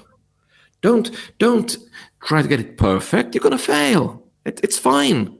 When I supervise master's theses, which I do a lot these days, I'm going to go, no, getting a result which says this failed, that's a result too. Don't be afraid of that. You just work and hope that over time, you sort of have moved the needle a little bit. I mean, I'll tell you the dirty secret of all writers. I've published 18 books, I think, if you count all the academic ones and the smaller ones and stuff like that. I've probably written at least 20 more. And sometimes I look at them and I cringe at the absolute utter shit I've written. But that's okay. That's what a writer does. A writer sits down, bashes the keyboard, hopes that what comes out can be salvaged somehow. Sometimes it can't, and then you put it back into the drawer and you hope nobody ever sees it again. And that's what we need. We need more work. We need just to dare to fail and to try to make meaningful, impactful stuff and not get too caught up in the medialization of it all. But does it mean we are also lacking empathy? Because the question is, I mean, if we have access to all these information, you know, how bad the world is, I mean, you know, how many people are suffering. And I mean, Gamo, you can talk about your country in Africa. So why is it not getting us? I mean, why, or how can we work for that, as you said, people are more looking in that or affected by that? I mean, it would be delightful to hear kind of a Zimbabwean voice for this as well. But I'm gonna. So Ludwig and I don't know each other all that well. I mean, we've emailed and we've chatted and so on. But sometimes in Ludwig's emails, certain theological points pop up. We discussed the Pentecost recently, for instance, and I'm personally agnostic. That is, I'm a non-cognitivist when it comes to theological issues, and we can have a theological debate about that later. But I'm also have been for a long time interested in theological arguments. because I think that we've missed a trick in a sense of realizing that a lot of kind of theology is actually discussed themes that could be productive in other fields as well. And there is one theological concept that I find incredibly powerful and forgotten often, and that is the notion of mercy. That is, how do we show mercy, not just towards others, but also towards ourselves? And quite often when I work with leaders, for instance, one of the things that they struggle with is that they hold themselves to such high standards that they actually end up burnt out because they feel like continuous failures. And some innovators, and which were also some young people, they also kind of set standards that are never reachable. So I believe that we need a conversation societally about showing mercy. And that's why I came back time and time again to, I'm not trying to say Tesla is bad or Elon Musk is horrible, or if you do a food delivery service, you're a terrible human being. I mean, no, my heart goes out to these people, but I do believe that we need a conversation about humility and mercy towards everyone. And we need to accept that, for instance, our engagements in Africa, which have been many, and Lord knows many of them have failed in spectacular ways. We should show mercy towards that. It's not easy to change a situation after hundreds of years of colonialism, after a complex messing up of basically drawing country lines with a ruler, completely ignoring the cultural boundaries that you completely ignore whilst doing so. There's so much. But at the same time, we can't get caught up in this continuous, it's just wrong, all these horrible people did wrong thing. We need to kind of go, yes, errors were made. We need to show mercy towards that and go, let's move on. Let's get to the next level. Let's get to the next step. And we need to show mercy towards ourselves. I mean, I struggle with this.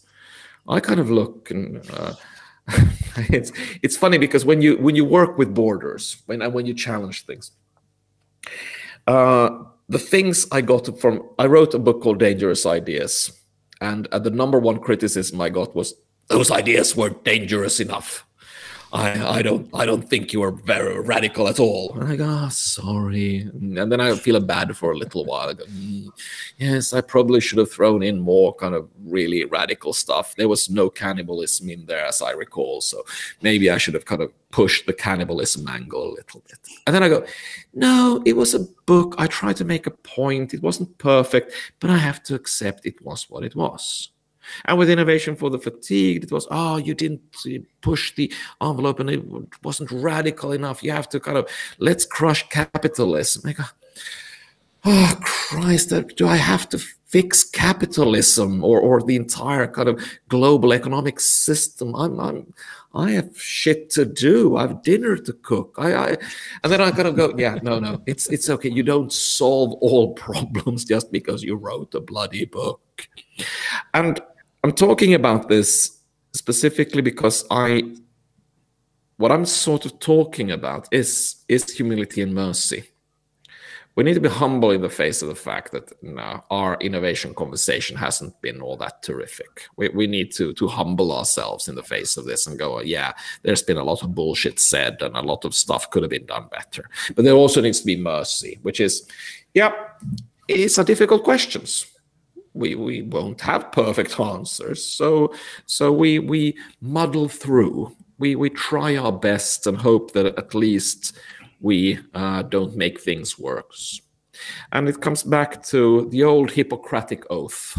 That I'm not sure if doctors swear this any longer, but the old Hippocratic oath that all doctors were supposed to swear was part of it was, the first rule is, or first of all, do no harm. That all doctors should start by doing no harm. And these days, I don't think they do that any longer. I don't think they swear the oath. But I'm kind of going, we should all swear that oath. First of all, do no harm. And I try to live my life so that I do, well, as little harm as I can. And try to, when I do something, kind of go, okay, so am I being part of the solution or part of the problem? And I try to be part of the solution. And I try to show myself mercy when I'm not. But yeah, that's sort of what I'm trying to do. And Gamu, do you think you have to be merciful for us in the West? I have to really choose my words right, because this is kind of a touchy topic, if I can put it that way. But yeah, I think I totally agree. Correct me if I'm wrong. Like, in this society that we're living in now, I have a feeling that there is this notion of me, myself, and I versus we together. So I kind of yeah, so going back to like let's talk about maybe developments in Africa and what's happening in Africa and how we can actually develop Africa. I always look at the education system and, you know, the process of actually change and wanting to have better and wanting to do better. And I'm thinking about, as we show mercy, as we practice humility, as we focus on, you know, humanity and improvements, we also need to focus on this. It's us together, not me wanting to do better for myself. So I think that's what I can say. I hope I really answered your question, because I think this is a really touchy topic, and I wouldn't want to throw, you know, away the wrong words, so to speak. But yeah, I totally agree. We need to show mercy, and we need to move on from whatever might have happened in the past, because I think there is no progress in focusing on what could have been. So we are here now. So what can we do to move forward? It's interesting if you look, for instance, at the reconciliation committees in South Africa post-apartheid, the amount of work that actually had to be done to kind of show mercy and to move forward. And I do think there is still many forms of reconciliation that has to be directed towards Africa. It is a deep there are some deep traumas there. And of course, we should remember the problems are not just kind of the West against Africa. It's there's also kind of the West supporting structures in Africa by Africans that should not have been supported.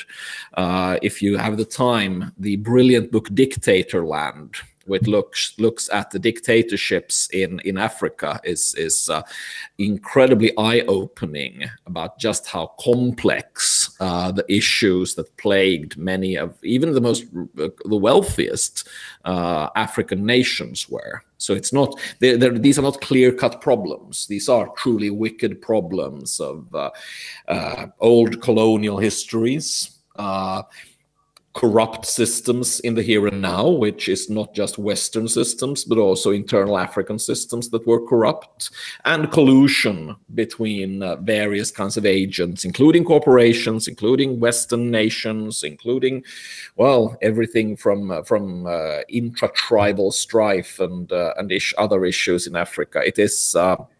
It is truly a mind-bogglingly complex problem to deal with. But at the same time, we also need to be prepared to say that, yeah, mistakes were made. And fairly humongous, life-changing, deeply structural mistakes. Yeah. Yeah, that's right. That's right. I wanted to ask on also ideas and innovations, because I'm this kind of person, right? I think Ludwig knows this. We always talk about this, that sometimes I get carried away with ideas. It's like I think of something, then the next thing I'm like, okay, we can do that, we can do this. But I believe, and I know that for me to actually do something that's tangible, I probably need to focus on one idea and one thing. So how can you, what tips and what advice would you have for someone who has ideas and someone who's really keen on contributing something positive to the society, but they are not doing anything because they're just kind of, daydreaming, or they kind of don't know which idea to focus on and what to really explore? I mean, I could probably speak about this for 8 hours, and still there would be many other things not to be said. And I believe we need to round off fairly soon, so as not to completely mess up our schedules. But if there is one advice I could give in connection to this, it would simply be this. If you try to find the best idea and you sit there and go through all the ideas analytically, measure them on various scales and so on, and trying to find the one, the perfect one, you will never, ever innovate, because that is endless work. The true innovators tend to be the ones who just take any idea. Just take one idea. It doesn't matter if it's the best idea. It doesn't matter if it's seems the most impactful. Just take one idea and develop that. Because all great innovations have started from very sketchy, very unclear backgrounds. And they have grown as you work with them. I'm a huge fan of using kind of private life analogies. And here too, I think that something which I see a lot in the younger generation comes through, which I actually have kind of said this is sort of a problem for how the future of innovation is going to look. It's the Tinder problem. Now, I'm not I don't moralize about how people meet up, but Tinder, I think, is deeply problematic. Because what is Tinder? Well, Tinder is like this perfect smorgasbord, cavalcade of buffet of ideas. And you kind of go, yes, yes, no, yes, yes, no, yes. And you can go do that forever. Because Tinder basically tells you, if you just keep swiping, magic will happen and the person of your dreams will appear. Now, I'm old enough to be able to say this is not how deep, meaningful relationships actually work. Because if you keep swiping, hoping that the one turns up, you will swipe for fucking ever. Real relationships means you meet somebody, you accept the fact that they're not perfect, because frankly, none of us are perfect. I mean, I know Ludwig is pretty close, but none of the rest of us are fundamentally imperfect. And then you meet somebody else imperfect, and then you try to actually work with that relationship, and then sometimes it works and sometimes it doesn't. And it can take years to actually realize this actually was, yes, this actually is the thing. And I'm not trying to be facetious or kind of make stupid analogies here. But I mean, the thing that sets innovators apart is they don't treat innovation as Tinder. They don't keep swiping, looking for the best idea. Because that swiping thing, it will never bring you true joy, true happiness. They find something, go, huh, I can work with this.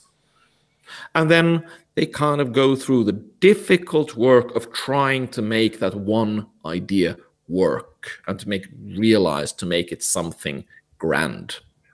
Just like a relationship is hard work, innovation is hard work. And without trying again to be too kind of cutesy, when I see how young people today approach relationships, I kind of sometimes worry a bit about if you truly believe this is how the world works, swipe your way to happiness. I'm not sure we're going to have a tremendous kind of development. Exactly. and I think this too needs to be part of innovation critique, is that I often am far... A final story, and then I'll shut up.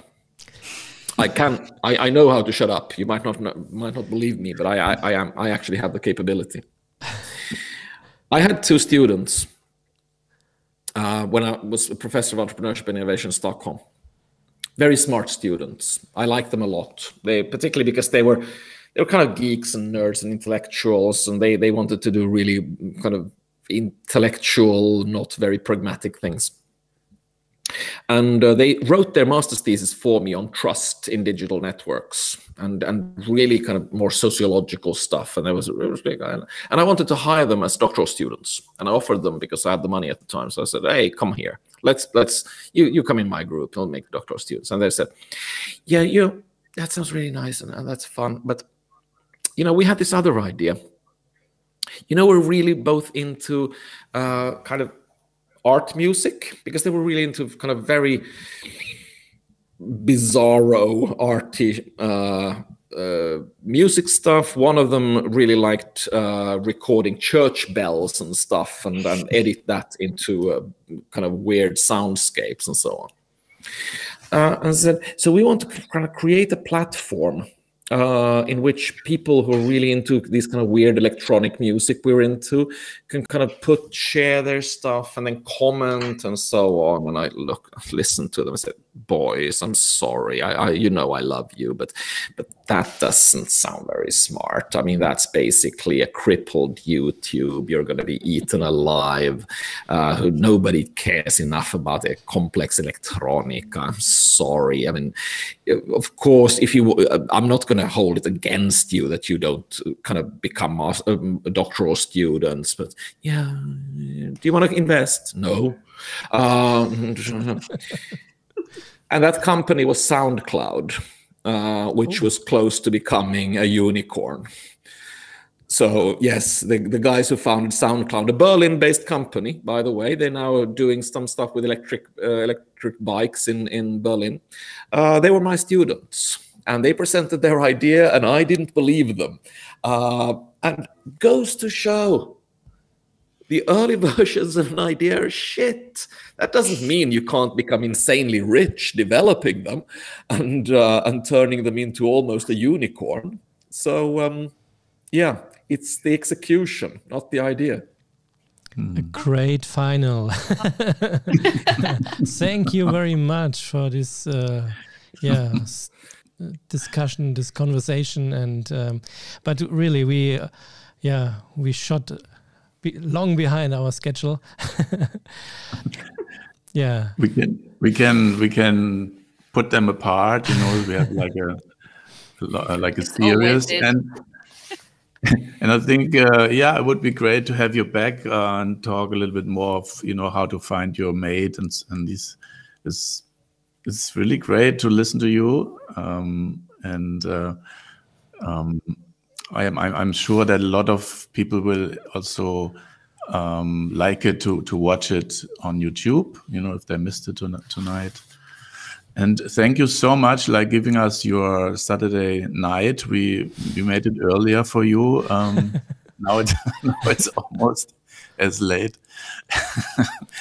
Yeah, thank you for that great gift, and hope to talk to you more. Yes, this has been really fun. Thanks for everyone. Thanks for having me on. Thanks for great questions and great insights. And talk soon again, everyone. Yeah, thank you. Thank you very much to Copenhagen. Take care. Take care. Stay safe out there. Okay. Bye. So we'll have a song for closing from Carolina Katún and TEOL, and I have missed to introduce the band. So we have the double bassist Nicolas Moreau, we have the guitarist Pierre Pachot, and we have the percussionist and drummer Arthur Allard.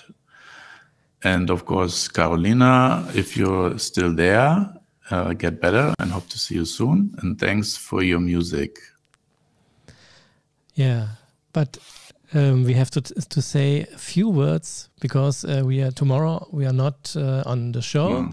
We are back on Monday, and so if you like to join us, then we are back at 2021, the time of the year, and and now have a nice evening, and Camus, nice to have you in our team. Thank you. Nice to have you too. I'm happy. Silencio.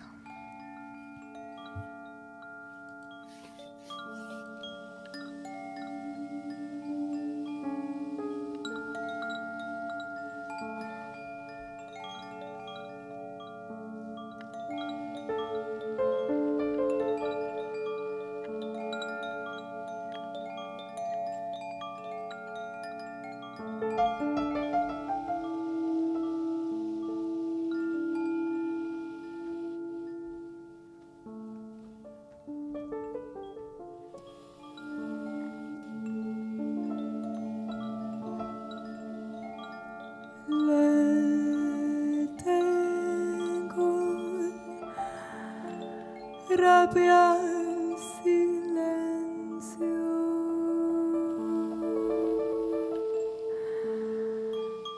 por la mucho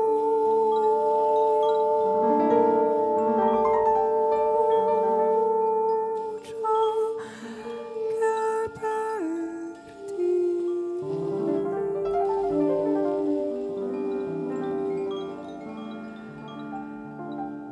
Le tengo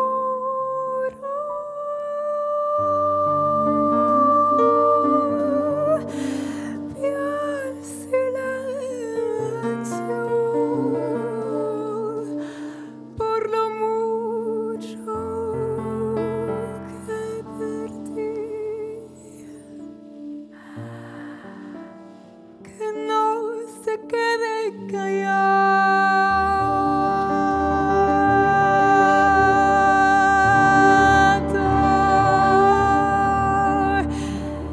Quien quiera vivir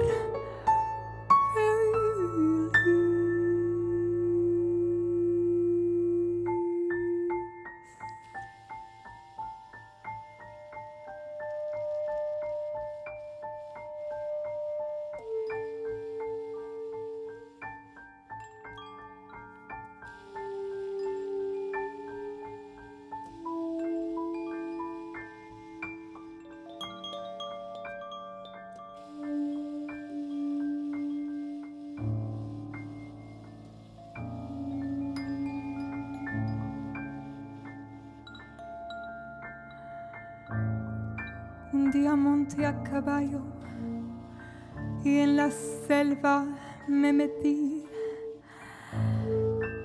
Un día monté a caballo y en la selva me metí. Y sentí que un gran silencio crecía dentro de mí.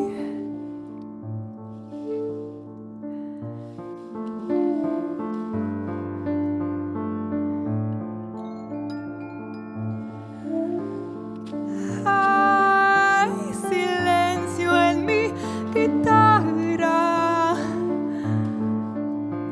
cuando canto el yarabí.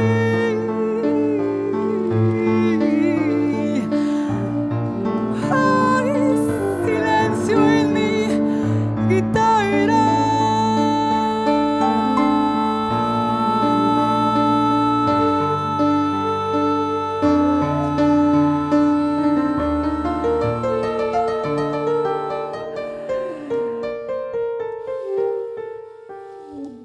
Y lo mejor de mi canto se queda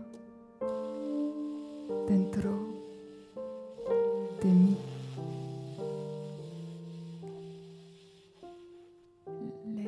Le tengo rabia al silencio.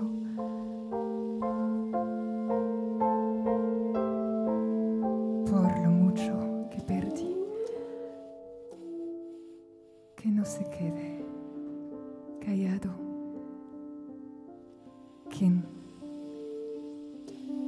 quiera vivir feliz.